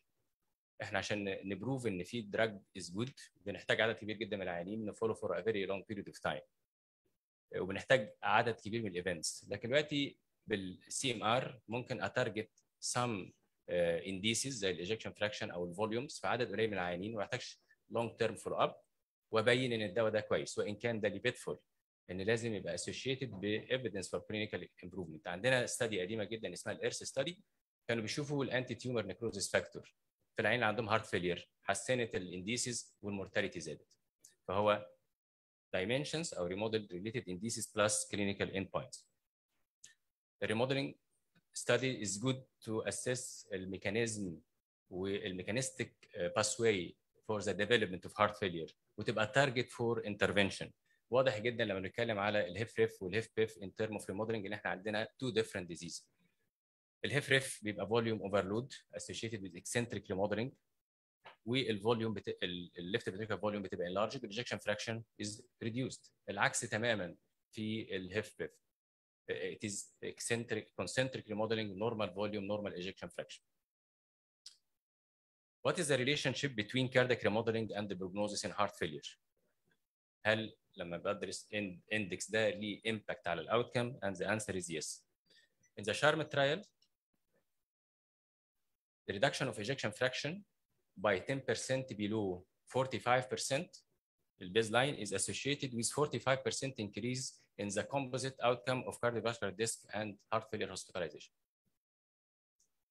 ومور than 50% increase in cardiovascular death. ده مجرد ان انا شفت الايجكشن فراكشن. ولو عدى ال 45 الايجكشن فراكشن ما بقاش ليه اي انبوت على الكارديوفاسكولار ريسك. نفس الكلام reproduce لما بنتكلم على الفوليوم. For each 10 ml increase in endosolic volume, there is a 10% increase in the composite of death and the heart failure hospitalization. And for every 10 ml increase in systolic volume, we have corresponding 15% increase in such composite. More impressive، العيانين ركبوا CRT الريسبوندر، مجرد ان هو قلل الانسيستوليك فوليوم اقل من 15% وزود الايجكشن فراكشن 5%، المورتاليتي قلت بمقدار كام؟ 68%. And the same was related للاندستوليك فوليوم، لكن مش بنفس القوه بتاعه الانسيستوليك فوليوم. طيب يبقى احنا اتفقنا ان remodeling is a good surrogate وان هو can be translated into a good clinical outcome. The third question, what is the role of recent guidelines directed medical therapy in cardiac remodeling? مين احسن في agent فيهم؟ وهل اللي بيحسن الايجكشن فراكشن زي اللي بيحسن الانسيستوليك فوليوم زي اللي بيحسن الاندستوليك فوليوم؟ This is a very good table. We summarize all the data we have قبل ظهور ال SGLT2 inhibitor والARNI. بيقول مين احسن؟ لو بصينا على الايجكشن فراكشن مين احسن موداليتي؟ الCRT. السهم هنا ظاهر؟ السهم ظاهر ولا ظاهر؟ الCRT بيحسن الايجكشن فراكشن باي 40%. relative increase في الايجكشن فراكشن باي 40%. الراس بلوكر، وهنا الراس بلوكر بنتكلم على الاي سي اي والاربس، بيحسن بمقدار 14% زيه زي البيتا بلوكر. يبقى البيتا بلوكر والراس بلوكر ابارت من الارني زي بعض في تحسين الايجكشن فراكشن. الام ار اي only 7%، لكن دايما الام ار اي on top of such agents مش متوقع منهم this benefit، بالاضافه ان الاستاديز بتاعت الام ار اي كانت شورت ديوريشن ستاديز. طيب لو بصينا على الانسيستوليك فوليوم مين احسن حد؟ برضه السي ار تي بيحسن او بيقلل الانسيستوليك فوليوم باي 32%. متوقع. وبما ان الانسيستوليك فوليوم هو الميرور بتاع الايجكشن فراكشن فهنلاقي نفس الارقام الايكويفالنت بين الراس بلوكر والبيتا بلوكر اللي هي حوالي 12% و 11%. والام ار اي برضه اقلهم 4%. طب الدايليشنز برضه السي ار تي اهم واحد، 21% ريدكشن في الفوليوم، لكن الراس الاي سي اي والاربس مور باورفول عن البيتا بلوكر ان هم يقللوا الفوليوم. بنتكلم على 10% فيرسس 5% دبل. وده برضه بنشوفه العيانين اللي بياخدوا اي سي اي وسمول دوز اوف بيتا بلوكر بيجيت بنفيت ان تيرم اوف ريدكشن في الاندستول. والام ار اي 2.2%. فاحنا عندنا فيري جود ايفيدنس ان الدراجز والايفيدنس بيزد ريكومندد ميديكيشنز بتريفيرس ريموديلنج. الموست باورفول از السي ار تي ديفينتلي. راس بلوكيت ابارت من الارني في التيبل ده good specifically for dilations. البيتا بلوكر good specifically for ejection fraction. الام ار اي modest. طيب ايه الداتا اللي بتسبورت او البيهايند الارني؟ do we have data؟ الساكوبيتريل بالسرتان هل دي data ان هو beneficial in terms of reverse remodeling? And the answer is yes. We have many trials that compared العيانين اللي كانوا ماشيين على ACI وبعدين اتحولوا لأرني وقارنوهم بالعيانين اللي كملوا على ACI. بس قبل ما نقول الريزلتس بنبص على البروفايل اوف those patients. احنا بنتكلم على عيانين الديوريشن اوف فولو اب بتاعهم كان not long, between 3 to 12 months. وبنتكلم على عيانين كانوا واخدين الايفيدنس بيزد ثيرابي، واخدين الجود دوز اوف بيتا بلوكر والجود دوز اوف MRA and up to 40% كانوا having السي ار تي والسي ار تي دي. فهم عشان اخد benefit it should be a real challenge. الفايندنجز among these studies ان الارني compared to ACI associated with 5% absolute increase في الايجكشن fraction. والبنفيت ده بيزيد ممكن يوصل ل 10% لو بنتكلم على longer duration 1 year. لكن الافريج 5%. وده نفس الارقام اللي شفناها مع ACI والراس، لكن ده additive. يعني هو خد ACI حقق ال 5% بتاعته وبعدين other 5% within a year absolute increase في الايجكشن fraction. نفس الفايندنجز بنلاقيها لما بنتكلم على الاندوستوليك dimensions سواء فوليوم اور سواء diastolic or systolic dimensions. السلايد ده is very interesting لان ده بيبين التمبرال changes اللي هتحصل في التشينج في الايجكشن فراكشن والاندوستوليك فوليوم بعد ما بقى introduce الاي سي اي فيرسس الارني. على ايدنا الشمال لو احنا عيان ابتدى ب اي سي اي في تايم 0 وتابعته لمده 9 شهور، المتوقع ان الايجكشن فراكشن بيتحسن في اول 3 شهور. بيوصل الرابيد significant increase within 3 months, then we have a plateau. Here. لو انا هنا وقفت الاي سي اي ورحت حاطط on top الارني، بنبتدي نلاحظ ان في some changes بتحصل عند الشهر الثالث اللي هو من اليوم الشهر التاسع لل 12 ويبقى significant عند الشهر السادس من بدايه الارني ويكمل لغايه نهايه السنه. ففي هنا temporal dissociation. واحد بيبتدي بعد 3 شهور، واحد بيبتدي بعد 3 شهور ويكمل without plateau. ونفس التشينج دي mirrored لما بنتكلم على endostolic dimensions. برضو الاي سي اي بيحقق ريدكشن في اول 3 شهور وبعدين بلاتو. لو انا وقفت وابتديت الارني هبتدي اشوف significant reduction بعد 3 شهور يكمل عن 6 months and with continue. In terms of mitral regurg, زي ما قلنا mitral regurg even if it is a mild is associated with worse outcome. Introduction of ARNI sacropeteral valsartan in patients with heart failure is associated with significant reduction. بنتكلم على degrades 1.6 هينزل ل 1. ده بيرفلكت the changes in the geometry, changes in the contractility and the changes in the dimensions اللي هم الثلاثه dominator for the production of mitral regurg. وجود الميتال ريجيرج مهم عشان السيمبتومز، مهم عشان الاتريال فايبريليشن، مهم عشان المورتاليتي. ف reduction of mitral regurg may be indirect or even direct mediator for such improvement.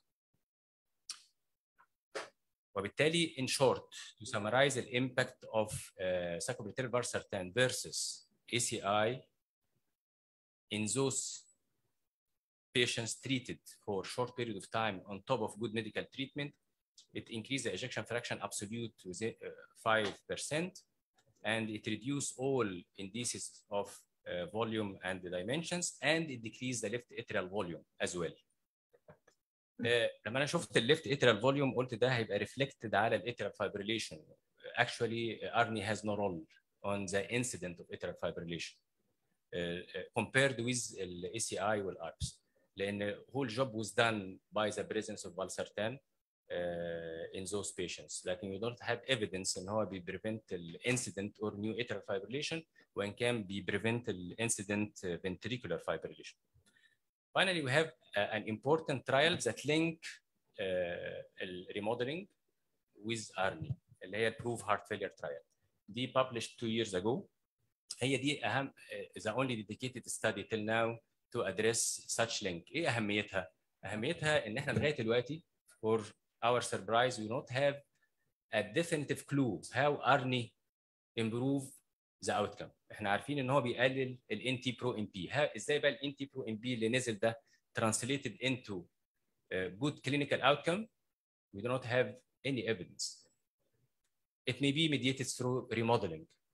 ده كان الايم اوف such study. الاستادي دي جمعت 800 عيان وتابعوهم على مدار سنه، وكانوا على different dosage of ARNI، وشافوا multiple indices of remodeling، وعملوا لها correlation بالبايوماركرز اللي احنا قلنا البايوماركر another dimensions for studying remodeling. لو بصينا على البروفايل اوف بيشنتس هنلاقيهم ان هم بيرفلكت الهيف ريف populations اللي هم 60 plus year old المين ايج، 70% ميل، 95% كانوا بياخدوا بيتا بلوكر، ثيرد اوف ذا بيشنت كانوا عليهم مريض، ده اكتر من البرسنت اللي موجود في البارادايم. اكشولي الاستادي دي مختلفه عن البارادايم ان سيفرال بوينتس. البارادايم كانت بتاخد العيانين بعد ما يوفوا فيز اسمها ران اون فيز. العيان لازم يثبت ان هو بيستحمل التارجت تريتمنت دوز ومن غير سايد افكتس، فيري سيلكتد. لا، هنا اي عيان ده ريال لايف، العيان اللي هيجي بديله الارني. رقم 2، البارادايم كانت بتتطلب في الانكلوجن كرايتيريا بتاعتها ليفل محدد من الانتي برو ام بي. هنا لا، زي ما احنا بنعمل ما بناخدش عيانين عندهم برو ام بي. البارادايم كانت بتطلب عيانين عندهم كرونيك هارت فيلير، هنا لا، كرونيك اند دونوفو. هنا 15% من العيانين كان عندهم دونوفو هارت فيلير، فهي ديفرنت عن البارادايم. الريزلتس، الايجكشن فراكشن في خلال السنه اتحسن بمقدار 10%. absolute increase في الايجكشن فراكشن 10%. ده in another thinking 25% of patients الايجكشن فراكشن بتاعهم اتحسن اكتر من 13%، يعني اللي بادي 20 بقى 33 واللي بادي 33 بقى 43. كان في دايما سؤال، طيب هل لما بستخدم الارني والعيان على ايجكشن فراكشن واطي فرصه انه يخليني اعدي الثريشولد فور امبلانتيشن بتاع السي ار تي والاي اي سي دي عاليه ولا واطيه؟ الكويستشن اللي كان احمد بيحاول يجاوب عليه المحاضره اللي فاتت. هنلاقي ان in this population بعد 6 شهور من بدايه الارني تلت العيانين عدوا الثريشولد بتاع ال 35% وبقوا no more eligible for الاي اي سي دي او السي ار تي. طب بعد السنه 2/3. فهي مش بس ان هي بتحسن الايجكشن فراكشن ان ترم اوف اوتكم اور بروجنوزس، لكن حتى الديفرنت موداليتيز تريتمنت اللي هي الكوستلي والكامبرسم ريديوست. ميرورد مع الامبروفمنت في الايجكشن فراكشن، الاندوستوليك فوليوم والانسيستوليك فوليوم قلوا expected. الليفت اتريال فوليوم اندكس قل as well، والاي اوفر اي برايم ريشيو قلت. اكشولي ما عندناش داتا من ستاديز كبيره ان similar drugs can produce such a change في الاي اوفر اي برايم ريشيوز و decrease في left atrial filling pressure. This was not consistently reproduced with the ACI and ARBS literature. ده سلايد مهم لان هو بيبين الانتي برو ان بي نزل ازاي في الاستادي دي اللي هي مده سنه. هو هنا بريديوس الفايندنجز اللي اتلاقت في البارادايم ان الانتي برو ان بي نزل بسرعه في اول اسبوعين وبقى significant لغايه اخر شهر وبعد كده بقى بلاتو. ايه المسج اللي ناخدها من الكيرف ده؟ ان الماجوريتي اوف بنفيت بتحصل early. يبقى انا مهم ابتدي التريتمنت ده early لان البنفيت مش محتاجه مني years. اهم من كده او سيميلر ليها على عكس البارادايم ان احنا هنا كنا بندي اي دوز، البنفيت دي اتحققت مع اي دوز اديناها من الارني 50 100 200، وبالتالي it was dose independent. وده اللي بنعمله في الريال لايف، ساعات بنلاقي نفسنا استجد على ال 50. Does this mean we have impact on the outcome from this curve? Yes. It occurs early, significantly, independently from the dose of the ARNI. These changes in the indices, سواء بنتكلم على functional or dimensional indices, was significantly correlated with change in the biomarker. بالذات طبعا ال NT-proNP. The reduction of the NT-proNP was tightly significantly correlated with favorable change in the indices.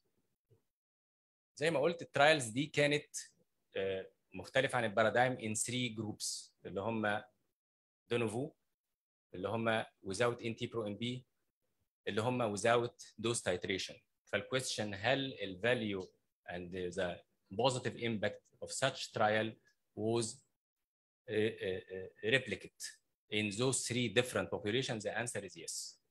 It works whether it is a chronic or de novo heart failure, whether we asked for or we did not ask for NT-proNP level, and whether we have reached or did not reach the target dose. So in conclusion, cardiac remodeling is important and it refers to change in different morphological issues in the heart. However, it needs multimodality assessment in terms of imaging and the biomarker. And it is associated with worse outcome in patients with HFrEF. And all known GE guideline-directed medical therapy improve different indices of cardiac remodeling with variable degrees.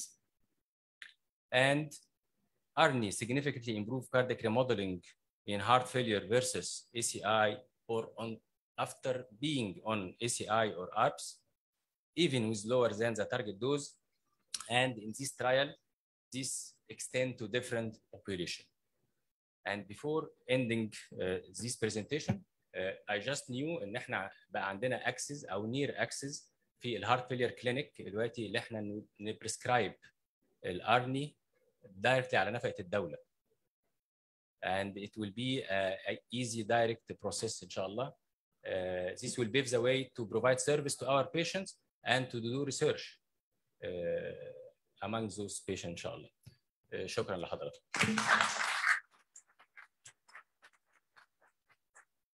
Thank you very much دكتور كريم. حد عنده اي اسئله؟ طبعا عندي سؤال. الكاردياك ريموديلنج what's its correlation with symptoms؟ احنا عارفين الايجكشن فراكشن كان دايما ما فيش اي كورليشن خالص مع السيمتومز، والسيمتومز هي اللي بتفرق مع العيان في التريتمنت اللي احنا بنديه بعد كده.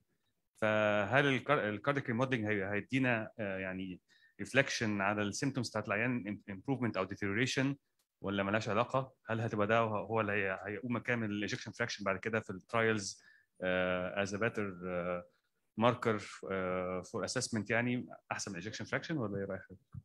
اوكي. هنبتدي الاول بالبوزيشن اوف سيمتومز ان ذا الساينس اوف هارت فيلير. السيمتومز مهمه ككواليتي اوف لايف، لكن للاسف الرول بتاعها في as a predictor for the outcome is not high زي بقيه الانديسيز. البوينت الثانيه للاسف لغايه دلوقتي احنا السيمتومز بتعتمد على كويستشنير نيها 1. حتى لغايه دلوقتي كلمه نيها 1 versus نيها 2 is not well characterized. وفي ستاديز قديمه بتبين ان الكونكوردنس between النيها assessment among patients with heart failure is not good. مره هيقول لي function class 2 ومره هيقول لي function class 1 ومره هيقول function class 3. فرغم ان احنا عندنا these advances في الايميجنج والبايوماركر till now we do not have good evidence to assess symptoms. وده يفسر ليه ان احنا لغايه دلوقتي ما عندناش good correlation between ejection fraction and symptoms. كلنا عندنا الاكسبيرينس ان في عيان عنده ejection fraction very low والسن دي asymptomatic، والعكس الهيف بيف good ejection fraction and worse symptom.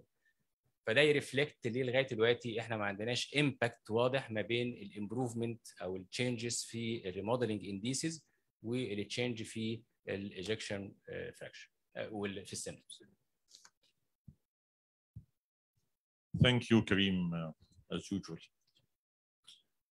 كريم optimization of medical treatment، الكلمه دي صعبه شويه. هل لازم اوصل لساكوبيتريل فالزارتان لريكومندد دوز؟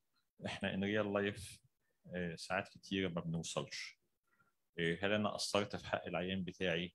لا، لازم اضغط عليه عشان اعمل كده تو اتشيف الريموديلنج المطلوب. في الاستادي اللي انت عرضتها جابوا نتائج كويسه in sub-optimum dose. رايك ايه؟ ده very good practical questions بنساله نفسينا كل ما نشوف عيان عنده هارت فيلير وابتدينا له الارني وعلى 50 ونفسي اروح لل 100 وعايز اكمل ال 200 لكن البلاد بريشر بتاعي مش سامح لي او العيان ابتدى يسيمتوماتايز. الانسر جاي من البارادايم and in other from other trials. البارادايم طبعا كان بتطلب ان العيان يدخل بتارجت بجود على التارجت دوز، لكن الديسكونتينيويشن ريت والريت اوف lowering of الارني دوز within the environment, the very well controlled environment of the paradigm was significant, 20%, 30%, something like this. And despite of this, they achieved their good outcome. دي بوينت. البوينت الثانيه in subgroup analysis من الترايلز والبارادايم لا اللور دوز كان associated with good outcome among those individuals. Actually, we have some evidence لكن مش well characterized ان الدوز may differ according to the gender even. ان الفيميلز versus male الدوز فيهم ممكن تبقى مختلفه. نفس الكونسيبت ده بينطبق على بقيه الجي تي ام تي البيتا بلوكر الاي سي اي to give the maximum tolerable dose. Thank you كريم. Excellent presentation الحقيقة. احنا كنا عملنا استادي على الساكوتري فالسر ثانيه فيرست ايجيبشن اكسبيرينس على كانت رساله محمد النمس. احنا وي اوبزرفد ان الدوز ال 50 مللي جرام تحسن السيمتومز والكواليتي اوف لايف، بس الانكريس في الايجكشن فراكشن كان سيجنيفيكانت مع الدوز اللي هي 100 ل 200. فبالتالي وي هاف تو انكارج ان احنا نوصل للماكسيمم توليريتد دوز. فهل ده في الليترشر ان دوز ريليتد الانكريس ايجكشن فراكشن؟ احنا شفنا فيري انترستنج سلايد بيوري ان 30% من العيانين كانوا اقل من 35 او above 35. فده بقى يعني كوريليتد مع الدوز. لو احنا ترانسليتد الاندر دوز في البارادايم ترايلز and other trial as being the maximum tolerable dose, the answer is yes. انا مش هيبقى عندي عيان يقدر ياخد 100 وانا موقفه عند ال 50 واتوقع improvement. لكن if this 50 or even 100 equal maximum tolerable dose above which the patient will have a side effects, so the answer is yes. This will be associated with better outcome. However, we have also good evidence in the 50 milligram dose is associated with good outcome in addition to the symptoms. كريم هسألك سؤال وهسمع إجابتك واسمع إجابة الدكتور مجدي. السؤال ده كان عليه محاضرة مخصوص لكن احنا هنختصرها الحقيقة في سؤال وجواب. احنا عندنا الأربعة الكبار اللي احنا بنستخدمهم في الهارت فيلير، وعندنا كل الجايد لاينز encourage us to use the big four pillars: البيتا بلوكرز والمينرالو ريسبتور انتاجونست والساكوبيتريل فالزارتيل ايس اربز وكمان الصوديوم جلوكوز كو ترانسبورتر 2 انهبيتورز. وان احنا لما نستخدم الاربعه دول we may extend survival by 8.3 years في العيانين اللي عندهم هارت فيلير reduced ejection fraction. نديهم ازاي؟ sequence of describing الاربعه الكبار. هندي الاربعه سمول دوز ونزود ولا هندي سيكوينشال ولا هنعمل ايه؟ اسمع اجابتك نختم بيها واجابه الدكتور مجدي واشوف رايكم ايه.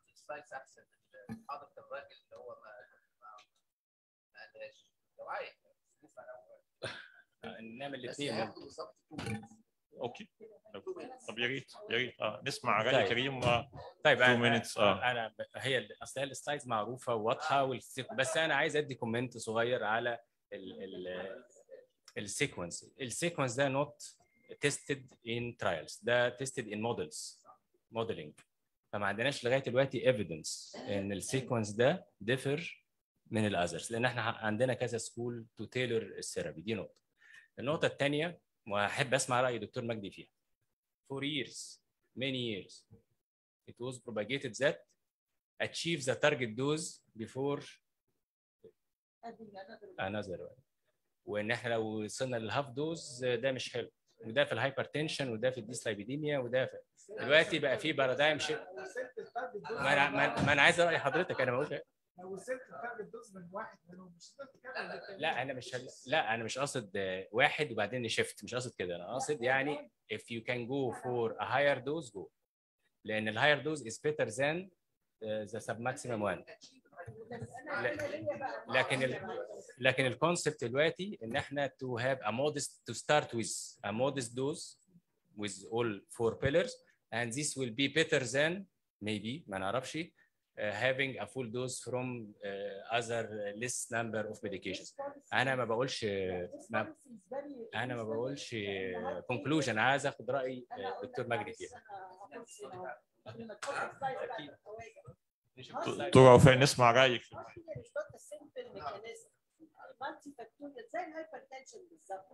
طبعا انا بشكر. طب ماشي. يعني لا مش هقدر اخش بالايس بس وانا شغاله الانجيوتنسين ريسبتور بلوكر سيستم. طب وات اباوت ذا سيمباثيك سيستم؟ وات اباوت ذا نيورو هرمونال؟ وات اباوت ذا فوليومز؟ انا لازم اخش بالاربعه بيلرز عشان دول موستلي الاربعه كومن ميكانيزمز ار اكتنج في الهارت فيلير. خواجه بقى بيقول. طبعا بشكر الدكتور محمد لانه طبعا هو addressed a very challenging ودايما ده هو السؤال اللي very commonly يعني asked في meetings which drug to start with.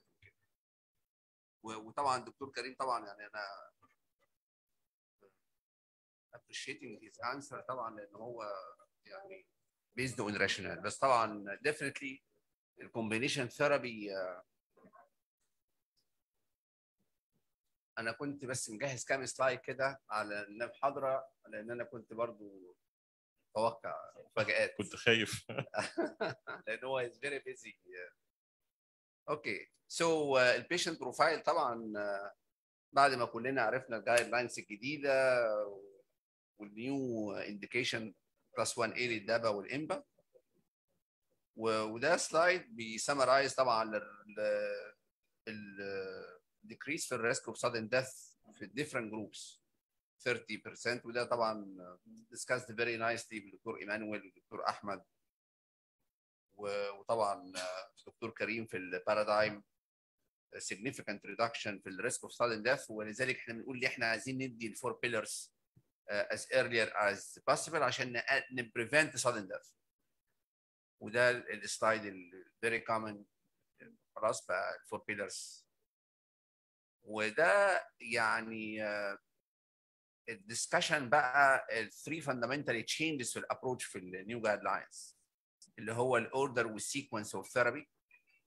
طبعا ما فيش فيكسد اوردر وما فيش بريفرنس للسيكونس يوز، ده كان اول اقتراح. وبعد كده الانيشيشن فيرسس الدوز تايتريشن.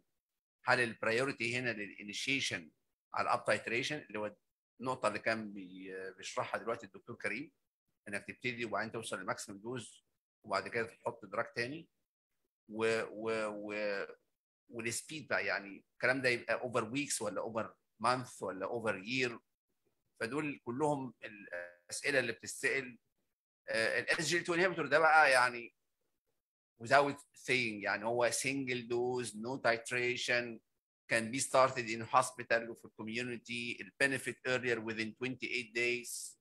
outstanding tolerability. مفيش ايفكت على blood pressure فمش قلقانين من hypotension. بيبريزيرف renal function. ده واحد من الهارت فيلير دراجز اللي هو له رينو بروتكتيف ايفكت. وكمان مش كده وبس الهايبركاليميا which is common with the use of MRA. لما تدي SGLT2 inhibitor بعد كده لما تضيف MRA فده بيقلل الريسك اوف MRA induced hyperkalemia. وادي السلايد الشهير اللي طبعا كان بيقصده الدكتور كريم وده كان suggested بميلتون باكر. ده واحد من البايونيرز في الفيلد اوف هارت فيلير وورلد وايد. اني compared بالconventional sequencing اللي الدكتور كريم قاله انك تبتدي بايس وبعدين تايتريت وبعدين تحط بيتا بلوكر وام ار اي او اي ار بي او سايكوبيتريت فالسرتان وبعدين في الاخر اس جي ال 2 انهبيتور. ده الكونفنشنال ابروتش زمان، وده كان تيكس اب تو 6 months. طبعا ده بقى بيكسبوز البيشنت للريسك اوف هوسبيتاليزيشن، مورتاليتي، sudden death. فده الابروتش ده خلاص يعني we have to follow the rapid sequence. Even small doses from each drug, they are disease modifying agents, complementary, different mechanisms of action. وبالتالي if we give يعني في الديلي براكتس اول حاجه to assess the volume status of the patient. If he is congested, so he should receive diuretics and postpone beta blocker. But you can start SGL2 inhibitors, and if the blood pressure is good, you can add at the same time sacubitril valsartan ARNI or ACE inhibitor. And then when the patient is decongested, you will add beta blocker, and finally you will add MRA if the serum potassium is normal. Okay, if the patient is decongested, dry, I can start from day one beta blocker SGL2 inhibitor very safely, and then 2 weeks I can add sacubitril valsartan or ACE inhibitor, and after 2 weeks add MRA. The started doses is not the target doses, and after first 4 weeks with the 4 drugs, I will start to titrate the drugs based on heart rate, blood pressure, serum creatinine GFR, and serum potassium. Okay, so this is the accepted approach for the rapid sequence, this is the patient profile in heart failure. دي البوزيشن بيبر اللي احنا كنا عملناها من سنه based على to individualize treatment guided بالايه؟ بالهارت ريت، بالبلاد بريشر، بالكيدني فانكشن، بالسيرم بوتاسيوم، patient in sinus rhythm or atrial fibrillation. So individualization is very important. And if you look for this slide, different patient profiles according to bradycardia, hypotension, atrial fibrillation, serum potassium. You can see that DABA or IMBA is the first drug which is because it has no effect on blood pressure. It has no effect on serum potassium. As long as the GFR is up to 20 with IMBA and up to 30 with DABA, I can give it safely. So we have to treat the patient according to the profile and according to these recommendations. ده الايجيبشن اكسبرت اوبينيون اللي احنا كنا نشرناه ريسنتلي على الاس جي 2 انهبيتورز في الهيفرف بيشنتس، وده طبعا يعني collaboration ما بين يعني different institutions and experts.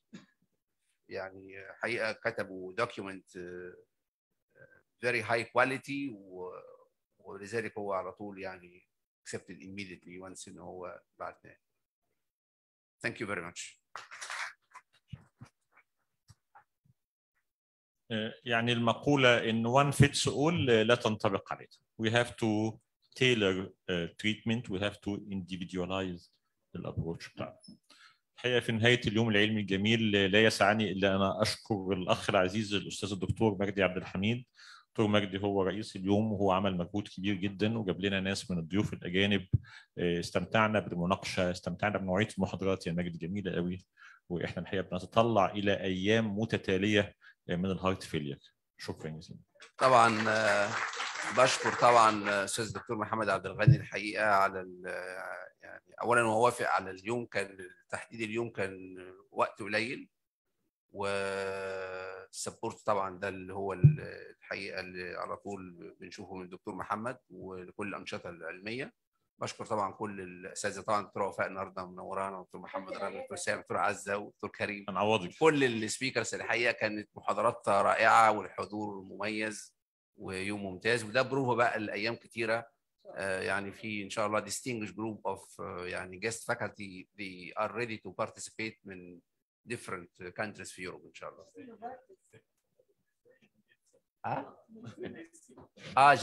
جزبر فيري ديفرنت. شكرا يا جماعه. احنا عندنا الاسبوع الجاي الانترفنشن. انت هتقفلي العياده الاسبوع ده الشهر ده كله؟ لا، الاسبوع رمضان في عندنا برضه هتقفلي العياده. الاسبوع الجاي الانترفنشن، اللي بعديه السبورت كارديولوجي، اللي بعديه الكروس توك الدكتور محمد الرملي. الشهر كله اتقفل.